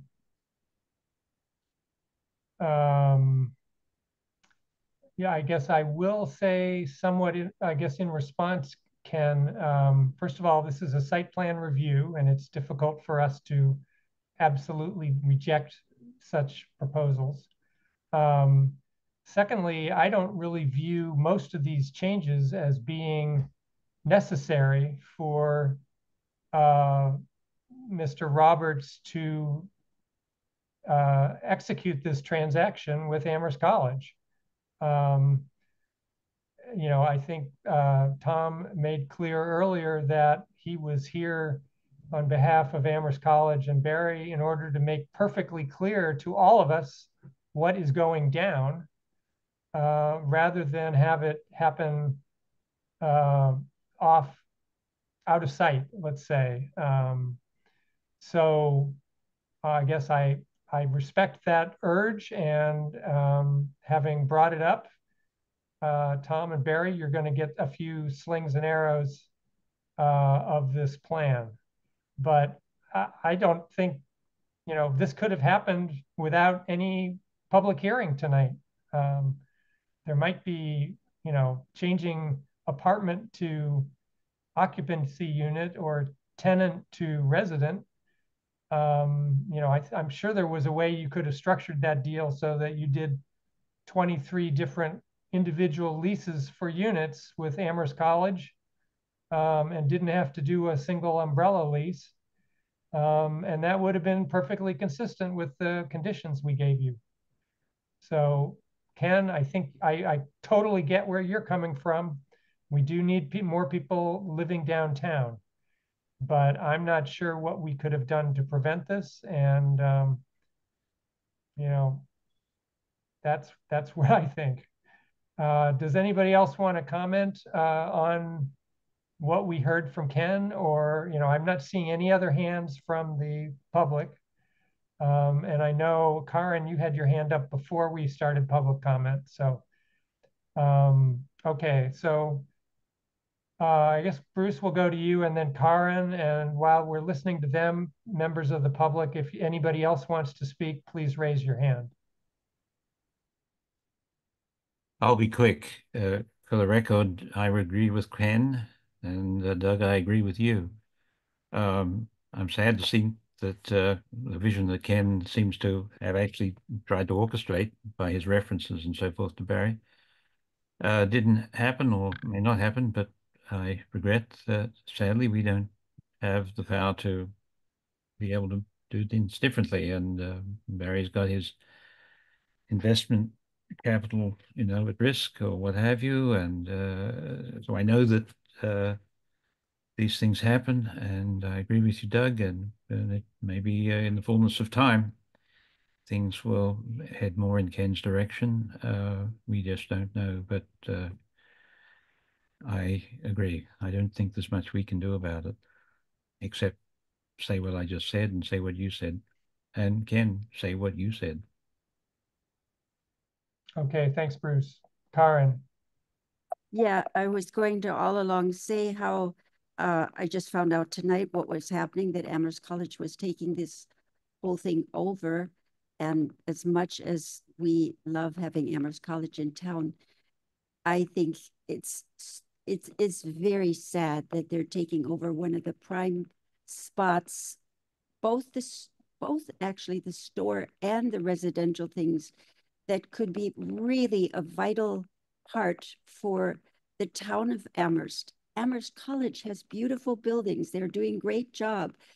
But this is one of the prime locations in the middle of town where I actually also said, okay, this is where we can put life into the town. And now we're just having life of that very lovely elite university and its people taking over that center. So it makes me sad. But all along, I thought, well, what can we do about this? There's nothing we can do because they are wonderful tenants. They'll take good care of it. But it's a sterile sort of Amherst College presence that we have right on the common there, which is very much needed. But I'm sure Barry will figure out another place where he's going to do what we need to have done, hopefully. All right, thanks, Karen. Jesse. Thanks. Slightly different perspective to share. So I agree with Ken's sentiment completely, that what we would love to have in our town. But I don't think this is sad. I don't fault this transaction anyway. I think from inception, we all knew this was going to be all students. Until there's a whole lot more housing available, that's what's going to happen in building after building. That's why we're working on the overlay. That's why we're trying to have other projects to bring in more options. So yeah, I really don't have a problem with this at all. I think it's a pretty good solution. Might be actually managed better than it would be if it were students from all around. So. Okay, Jesse. Bruce, more thoughts? When I saw this and read through this, I understood what was going on, and I understood from the rear apartments the format, you know, the way in which they would be planned with more or less similar sized bedrooms and so forth. It wasn't entirely surprising. I kind of assumed that the front part of the building, the 5 apartments in the front, would be for Amherst College staff or what have you, as someone had mentioned earlier, and I think Tom indicated that that may or may not be the case. Barry, given the mood, which if Ken's question is indicative of others in town, and I think I know it is because I've heard folks speculate on the outcome of this building similarly weeks and months ago. So I understand why, Tom, you're coming to be very clear about this. But Barry, is it possible that the front section, the old part of the building that I spent years in when I had my office there, so I know it feels lovely in there. It's quite different from what you'll build out the back, I'm sure.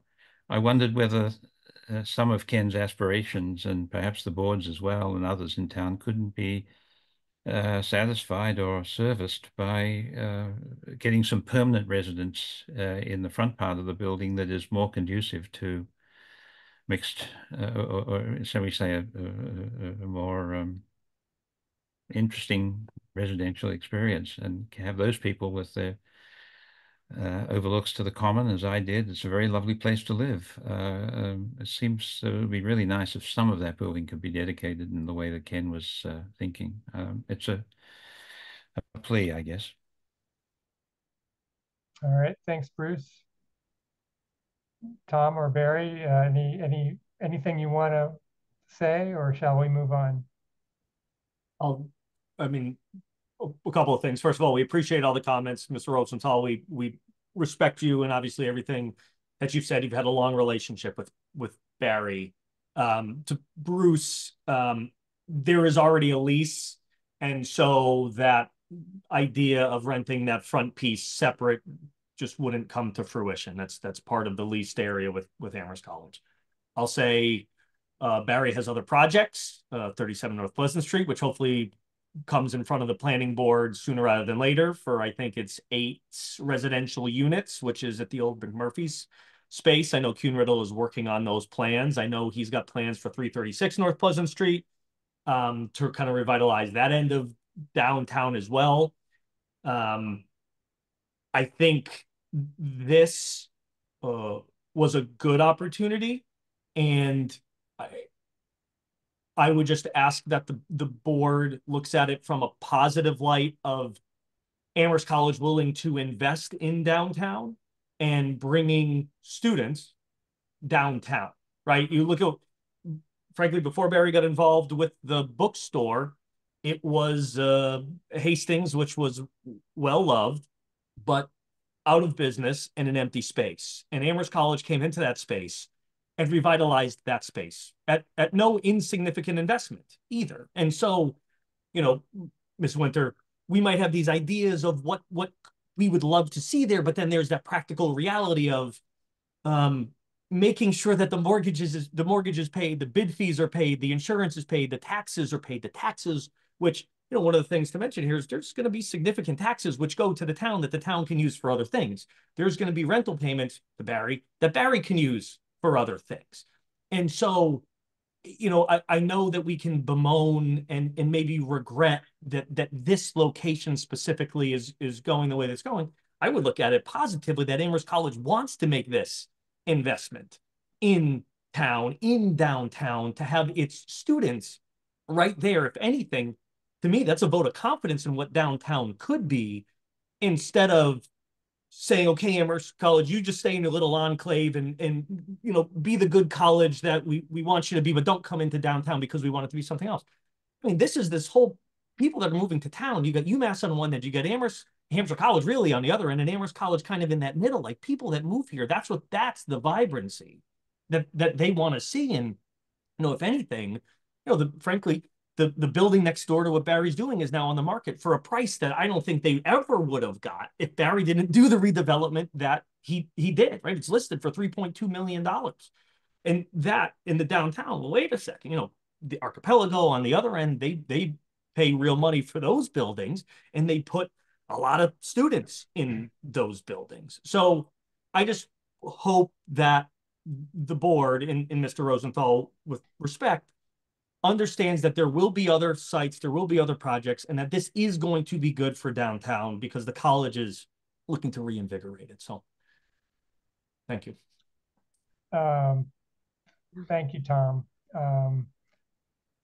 You know, one thing that had occurred to me is that when we have a project that is likely to be occupied by a bunch of UMass students, we can argue that, well, this saves them from taking over a bunch of private homes elsewhere in town. I'm not sure we can make that argument with this project. You know, I don't know whether Amherst College, I don't think they send any of their students off campus, right? So it's unfortunate that we can't at least have that benefit of this project. Now, maybe Amherst College is going to be renovating some dorms and they want to swing the students out of those dorms into this area, sort of on a rotating basis for the next decade or something. I don't know. I can imagine that could be what's going on. So, you know, is there an indirect benefit to the town to have Amherst College renewing its core residential housing? Yes. If this is just allowing Amherst College to expand its student enrollment and avoid building a dorm and just leasing one, that seems a little less beneficial. But those are just a couple of thoughts. Karen, I see your hand. Why don't you go ahead? And then I see that Ken Rosenthal raised his hand as well. So we'll let him have another word after you. Yeah, I just want to quickly say I do agree, Tom, with what you said, and I'm very grateful and happy that Amherst College is willing to invest. The trend that we just see in downtown is that the grown-ups, the families, the people with children are the ones that are giving up and leaving as more and more students fill the downtown. And that's the trend that's very worrisome for us that I was in. And I am, as Ken Rosenthal, I'm grateful that we have Barry as a developer, and I'm sure glad that he's on this project. So I just want to clarify that. All right, thanks, Karen. Pam, could you bring Ken back over? We'll give him, oh, yeah, go ahead, Ken. Mr. Marshall, thank you again for the courtesy of letting me have another chance to talk. I do want to emphasize that my regard for Barry Roberts and for the management of Amherst College is very high. And it's not that I'm concerned about. Amherst College does have students living in town in the Marsh House and Tyler House and Plimpton House and Porter House. These are old fraternity houses that are used in town and for students, and they're here. It's the additional students that are displacing possibility of year-round residents who would like to live here. And in fact, as I mentioned this morning, with my call this morning, are looking for places to stay in town, don't want to leave town, and want to live here as adults, as retirement adults, and as others. And that's what we should be asking the planning board to think about. Find ways to encourage that to happen. And so, sir, I say to you, yes, I understand why you may feel that you have to approve these things because there are some minor changes that don't affect Barry's ultimate change. But to turn them down is to send a signal to my good friend Barry Roberts and other developers that this is not what the planning board wants to see for the town, and to find other ways to use property in ways that make this town better. And again, Mr. Marshall, thank you for letting me have this second opportunity to speak to you and to the board. I want to say one more thing, Mr. Marshall. You are the only person who chairs a committee that tells us in advance who the visitors are. And that's very, very helpful to us who might want to speak, but would defer speaking if we knew somebody else was speaking on this subject. So you are an efficient manager of this process, and I appreciate it very much. Thank you. Thank you, Ken. Thanks for the kind words. I do feel I need to clarify. The reason I said that we can't really turn down a site plan review is because statutorily, we can't turn down a site plan review. It's not that we feel that, you know, I didn't say that because I feel like we're so far down the road this is so minor, whatever, something more idiosyncratic, but it's actually statutorily basically impossible. We can impose conditions, and I don't know what the limit of those conditions are, but that is something not everyone understands about the process. If this were a special permit, we could turn it down. All right. All right, so Bruce, I see your hand. Are you thinking the same thing I'm thinking? All right, well then, do you want to try to articulate it, or should I? You're still muted. I think you should.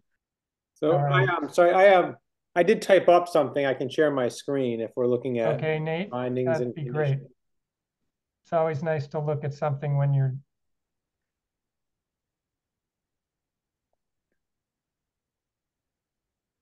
I don't know how visible that is. Is that? That's highly visible. That's great.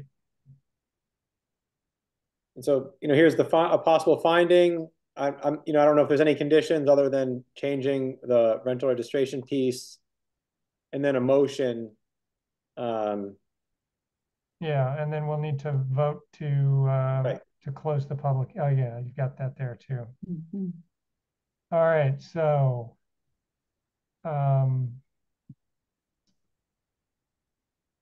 so why don't I read the finding, and then we can discuss whether we want to edit it, and then we can vote on it, and we'll do the same thing with the motion.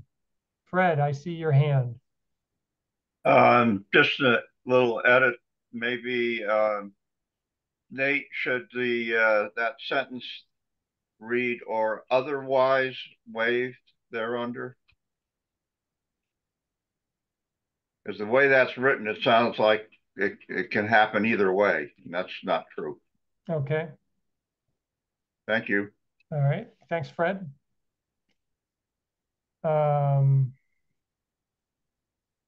Okay, so findings. The board finds that this application meets the relevant criteria of section 11.24 of the zoning bylaw, and that the changes to the site plan, management plan, and to the permit conditions are consistent with the site plan review approval, SPR 2024-05, for the mixed-use development at 4555 South Pleasant Street. All right. Anyone want to make a comment about that finding? Fred? I think I should have said not otherwise waived thereunder. Sorry about that. Not otherwise waived. Let's see, how many negatives can I keep in my head at once? If required by the rental registration bylaw. Or unless waived thereunder. Yeah, I don't think we want a not. I don't think we want a not there. I think we just want. Unless waived there. Yeah, that would work. That's fine. Good. Tom, I hope you'll raise your hand if you want to, if you have any issues with this wordsmithing. Yeah, I'm thinking through it and wondering if it's an and or an or.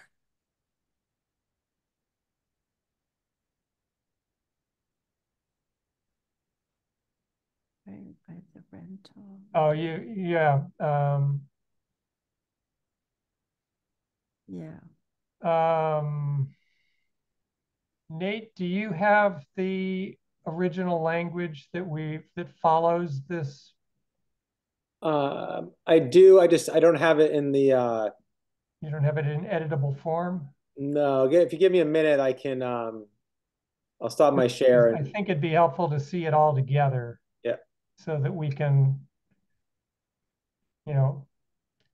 Jesse. Isn't the if doing what we're trying to accomplish? To take out that liminal clause if required by the rental bylaw. Because if it's not required. If not required, then there's no. I don't think you need that little phrase in the middle. Yeah, I think that sounds like you're right.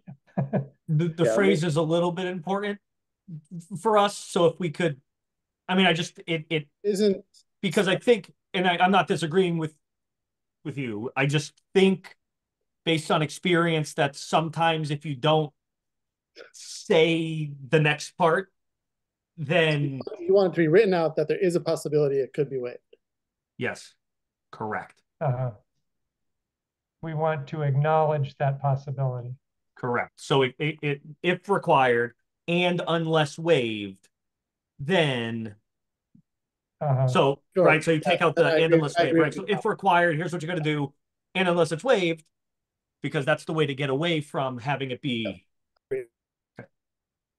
Okay. Nate, did we give you enough time to cobble it together? I think so. Talk amongst yourselves, right? So if, Okay, great. If required by the rental registration bylaw and unless waived thereunder, the property shall, It should be the units at the property yeah, the or the units units at the project. the units at the project shall be registered and permitted in accordance with the Amherst Residential Property Bylaw. Loss or suspension of a rental permit shall constitute a violation. All right, so that looks reasonable to me. Does anybody want to fiddle with it a little bit more?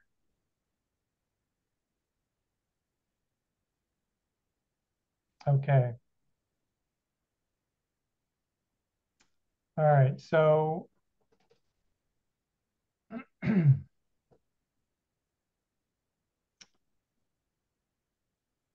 right, so then the motion on approving the SPR will include the editing to these conditions. Is that right? That's part of the motion, not the, or it's just the motion actually for the conditions is that the revised conditions as drafted and presented at the meeting are acceptable with the exception of revised number 19, which needs to be edited as shown on screen here, period.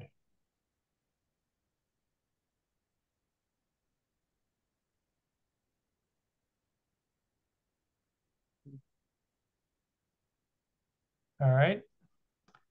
And then move to approve SPR 2025-5, South Pleasant Street LLC 4555 South Pleasant Street, by approving the requested modifications to the previously granted site plan approval, yada, yada, including changes to the site plan, management plan, and conditions with the findings as discussed, and to close the public hearing.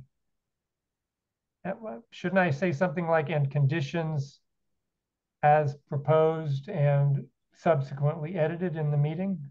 Revised. Subsequently revised? Yeah, and revised in the meeting? At the hearing. Yeah, that's good.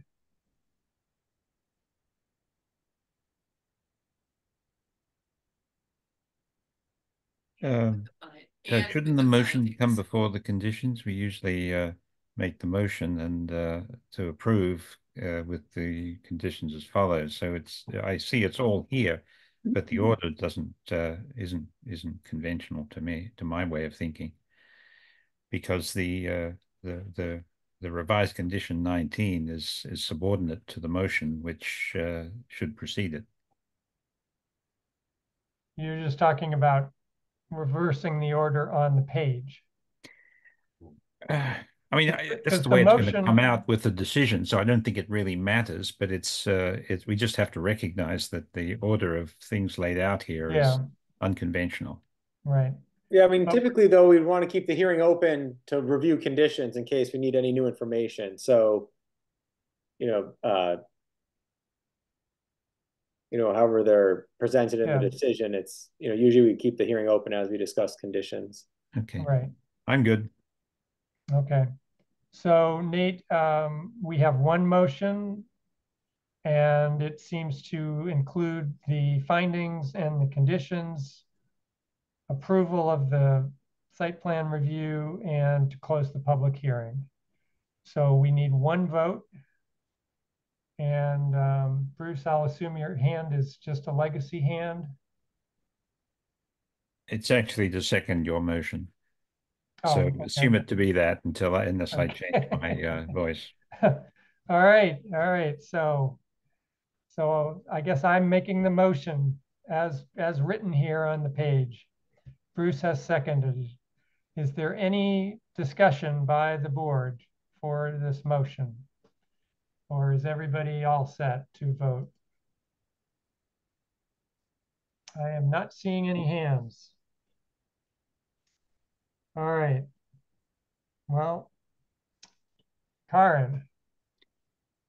I just want to just make one comment that this part of town is one part of town which would be really attractive for people that are retired and people with children. The other part of town now has already so many students and bars and things like this. So it does make me sad to lose this area, but not enough to stop it. Okay, thank you, Karen. All right, I guess I will call for a vote. We'll go through the roll call. Lawrence is still abstaining from this discussion. So Bruce, we'll start with you. I approve. Fred? I approve. Jesse? I approve. Johanna? Aye. Karen? I am an aye as well. 6 in favor, 1 member recusing himself. The motion passes. Thank you, Tom. Thank you, Barry. Good luck with your project, and we hope you develop some more housing that is more attractive to the general population. Thank you. More to come. Bruce? Doug, I respectfully am going to exit the meeting. I'm leaving the country tomorrow, and I mistakenly anticipated that this would be a short meeting, and I've got a lot of things that I haven't done yet. So okay. There was a planning commission meeting, but I have nothing to report on it, at least not at this meeting. So I'll do that later. If you'll excuse me, I'll see you in a month or so. Okay, we will miss you. Thank you. Where the hell, how do I get let out the of this? record show that Bruce left the meeting at 8:51. Board members, we have gone well past our usual break time. I think we don't have very much left to do. Are you all fine with just continuing on and finishing up rather than 5, 6, 8 minutes later? Okay, all right, fine. So as I said, the time was 8:51. It's now 8:52. We'll move on. We got through old business, new business, Form A&R subdivision, I believe. Pam, upcoming ZBA applications. Anything to give us a heads up on? Anything, Nate, do you?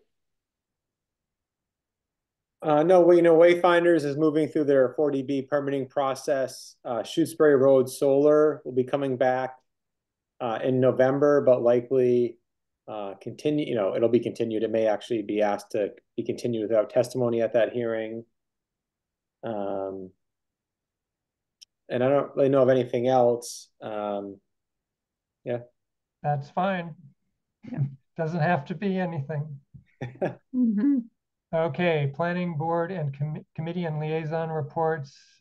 Jesse, is housing subcommittee continuing to meet? Yep, we met 2 weeks ago, 3 weeks ago, 2 weeks ago, and had a long discussion about the council discussion of the overlay and the article in the Gazette that was written about it. we were all, I think, a little taken aback by some of the responses. And we had debated, and I think I'm going to take a stab at writing a response to that response and maybe bring that to the board for opinions and maybe try and send it as a response in the Gazette, just as people, not necessarily the board. And we continue talking about how to bring a definition of student home to the board and then to the council. Hopefully, the discussion was mostly around whether we needed to bring such a definition with a purpose or if we thought it would ever fly without a purpose. And people had various opinions on that. So we're still crafting that attempt. All right. May I ask if you are making progress on your minutes? Yes. So there was a set approved last time. There's a set that will be on the agenda for this coming one. And yeah, okay. Meaning me, are getting better with Karen's help. Okay. And Nate, are these being posted?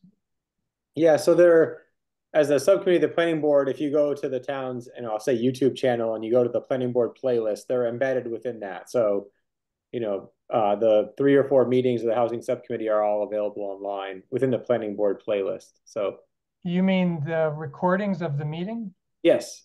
Yeah. What about the minutes? Oh, the minutes. Yeah, I have to I have to figure out where to put them. I think I have to create either a new place on the internet, or they would just go into the planning board. But yeah. Yeah, since I'm not a member, I would actually look at the minutes. Right. so that I have a clue of what's going on. Yeah, there'll be a link from the planning board webpage. We just have to set something up, structurally on the in our content manager side, how to do that. Yeah. Okay. All right. Bruce gave his non-report for PVPC. I can tell you, I've started seeing a couple of emails about CPAC, even though I'm not a member. And that's something we still need to vote on. And I see in the agenda that this was the moment where we were going to talk about that. Has anybody had a change of heart and is now willing to be a CPAC member? Don't all raise your hands at once. Nate, you want to be a member? The town manager asked if there would be a planning board representative. And so, the CPA committee is a committee made up of representatives from other boards and committees and then at-large members. And the planning board is one of a few statutorily named, town boards or committees that would send a representative. And so, we think it's really important to have it. We get it. It's extra meetings. Doug did it last year. I will say that there weren't an overwhelming number of proposals this year. I don't want to jinx it, but it may reduce the number of meetings and kind of complexity of discussion in terms of funding. So, this year might be different, maybe different than last year, and what would be different than next year. So, Lawrence, I see your hand.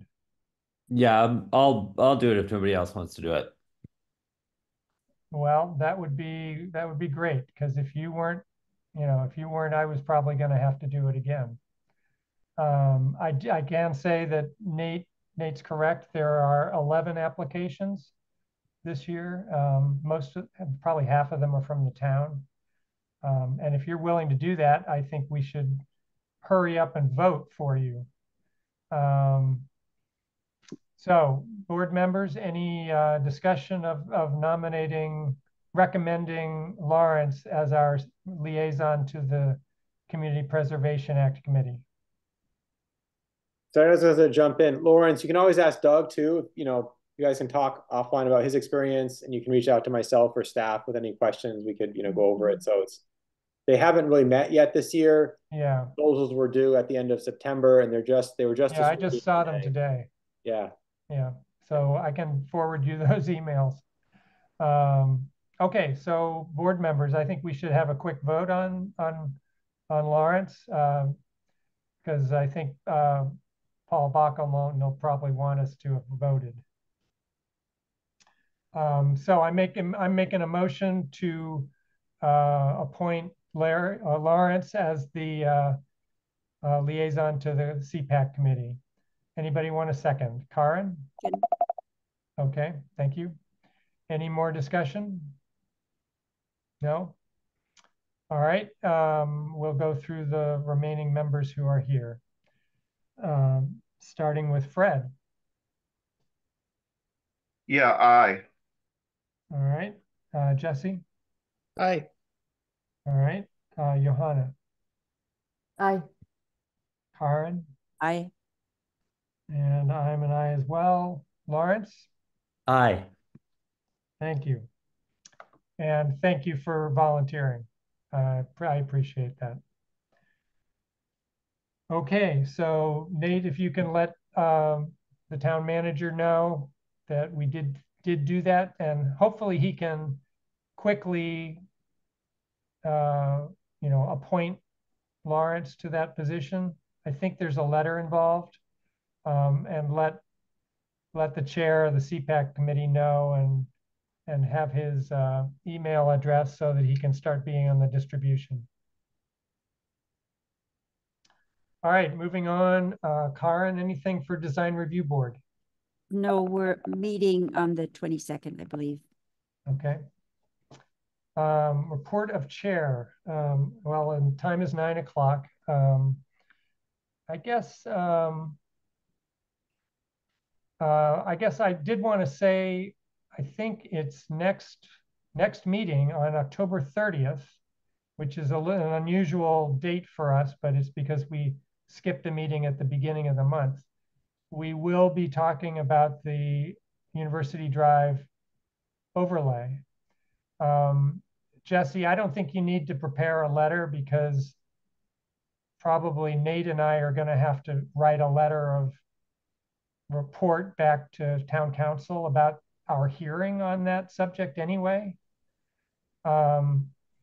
But I do hope everyone thinks about what they want to say in the hearing. I suspect that there'll be some town council members that want to listen in to what we say. I do urge you to go back and listen to the town council discussion. I think Pam sent us the link to that recording and the point at which that discussion started. I think, an hour and 52 minutes into the meeting or something. Please do that. That would be great. Jesse, I saw you thought you maybe wanted to say something. Yeah, I think we were thinking about putting out some kind of response before that open hearing, just to get more thoughts out in the ether. But, I see. Yeah, I understand what you're saying. I see. And I'm not sure we'll get it together. I guess you're going to run out of time. Right. Yeah, I don't think we'll get it together. And I'm not sure kind of whether that would be a personal letter from just. Yeah, I don't think it was like maybe the board will say something. It was just like some of the opinions that led to the overlay out there. Yeah. Well, you could certainly write an op-ed and put it in the Gazette. Yeah, that's what we're really thinking. But again, I'm not sure. Or you could, submit it to one of the blogs in town, or both of them. There's plenty of places that would like to hear comments. Okay, so I guess the only other thing I wanted to sort of ask and say, I appreciate the work that Nate and Pam are doing, particularly now that Chris has at least taken a short vacation before she comes back as some sort of part-time post-retirement employee. I think they've got a lot on their hands, and I appreciate their support. I have a colleague at work who's on the Hadley Planning Board, and they have no staff. So, and they actually have no staff that receives applications.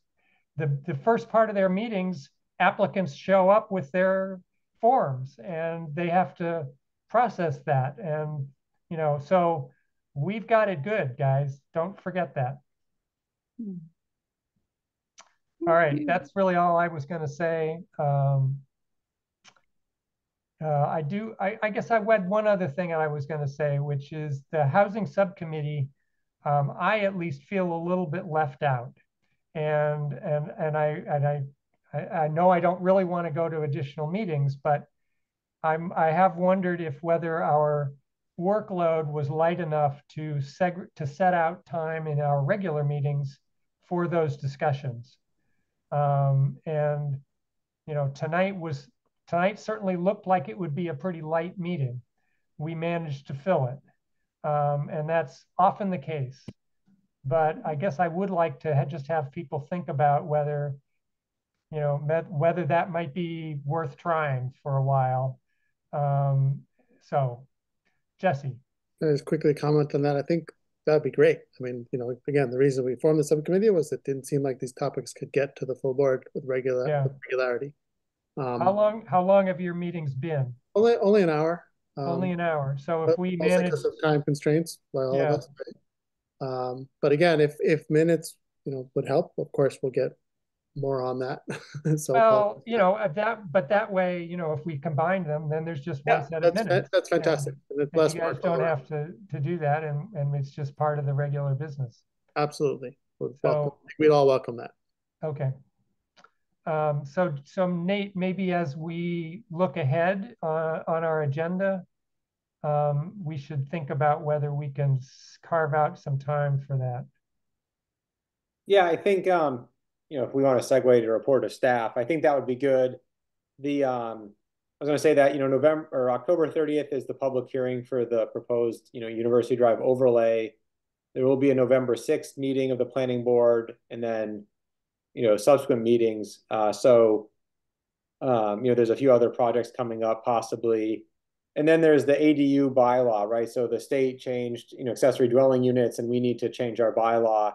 It's something that the planning board should start looking at. We should, you know, we could make one or two simple changes, or we could make a few additional changes. It should be ready by February 25. So something staff will work on and probably bring to the planning board in November, that, you know, there's some changes to that bylaw. So the state hasn't really come out with some of the nitty-gritty details, technical aspects. I think we're just gonna have to have in our bylaw, and then, you know, see what happens. You know, for instance, we allow ADUs bigger than what the state defines. So the recommendation is that could be considered a local ADU. And then there's an ADU by state definition. And so a property that already has a quote local ADU is then also allowed by right to add a state ADU. And, you know, we can't have an owner occupancy requirement, or, you know, some regulations related to parking, or overly regulate that ADU in terms of dimensional standards or standards and conditions. So, you know, you can have more than one ADU on a property. So there's things that, you know, I think the planning board can discuss with that. You know, and then, you know, talking about East Amherst or other areas to rezone. I think, you know, I think even when this, you know, 4555 South Pleasant was being discussed, you know, the payment in lieu was discussed, and, you know, what would happen there and how the trust could use it, and whether or not we wanted the affordable units. You know, I think it's a really important discussion to have. You know, where do we want students? You know, I think students bring a lot to where they are, right? They can bring disposable income, they have guests, they have family, they, you know, will shop and dine downtown or wherever they live. And so, you know, I think part of the discussion the housing subcommittee has been having, you know, is okay, if we can zone or allow student housing somewhere, or whether it's more just, you know, multi-unit development, are there other regulations or policies that could help guide development in other parts of town? And so, you know, the comprehensive housing market study mentioned having, you know, kind of this multi-pronged approach, and I think it's something we're ready to have, so that can be discussed. We started it, you know, last year. In terms of other things, I'd want to say, you know, the housing production plan is underway. There's a survey, I think, that's going to go live soon in terms of asking about housing need and demand. The downtown design standards is still moving forward. There's a visual preference survey that's available online for anyone to take. There'll be I think on November 21st or somewhere around there will be a pretty big workshop about the streetscape. And so Dodson and Flinker will be presenting more information about what they see in terms of streetscape design and recommendations. And so, you know, there's a web page for that. I know there's other things happening, but those, you know, those two are big ones. Well, Nate, you know, you've mentioned a number of things that are sort of I'll call it regulatory or sort of overarching process Right. that are coming. Is there a lot in terms of specific project applicants that you're aware of? I know earlier we talked about, you know, upcoming this, that, and the other thing, and it didn't seem like there was very much. But does it seem like it's going to be a busy season for us from an applicant point of view? You know, there's the high school track and field is a site plan review. You know, they're going to put a new track and field in. So that's coming forward. There's another preliminary subdivision plan for 422 Amity Street to possibly freeze the zoning there, depending on what happens with the overlay. I think there's one other site plan review application. I mean, I don't see those as, you know, being too extensive. So. Okay. All right. Well, so maybe there'll be some opportunity to have some housing discussion during. Yeah, you know, yeah, and I think for some of those hearings, so in November, if we wanted to, you know, even say the high school track and field is a hearing, I mean, I would be okay with saying, you know, we're only going to talk about it for an hour and a half one night, just to give ourselves time to talk about something else, and we can just continue it to a date certain. And I'm, you know, as opposed to having that take up the full meeting, we could, you know, really, we don't time items, but we could have that kind of decision, and I, you know. Yeah, I think that's worth trying. You know, maybe we can wrap some things up sooner if we don't have open-ended, you know. Okay, so that was your staff report?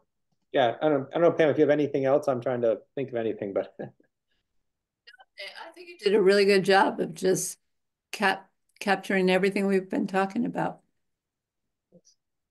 Mm-hmm. Okay. Yeah, we miss Chris. Can say that. She's unfortunately come back to town hall to say hi. she misses. Okay. Yeah. All right. Well, unless anybody has anything else they want to say, the time is 9:10, and I think we can adjourn.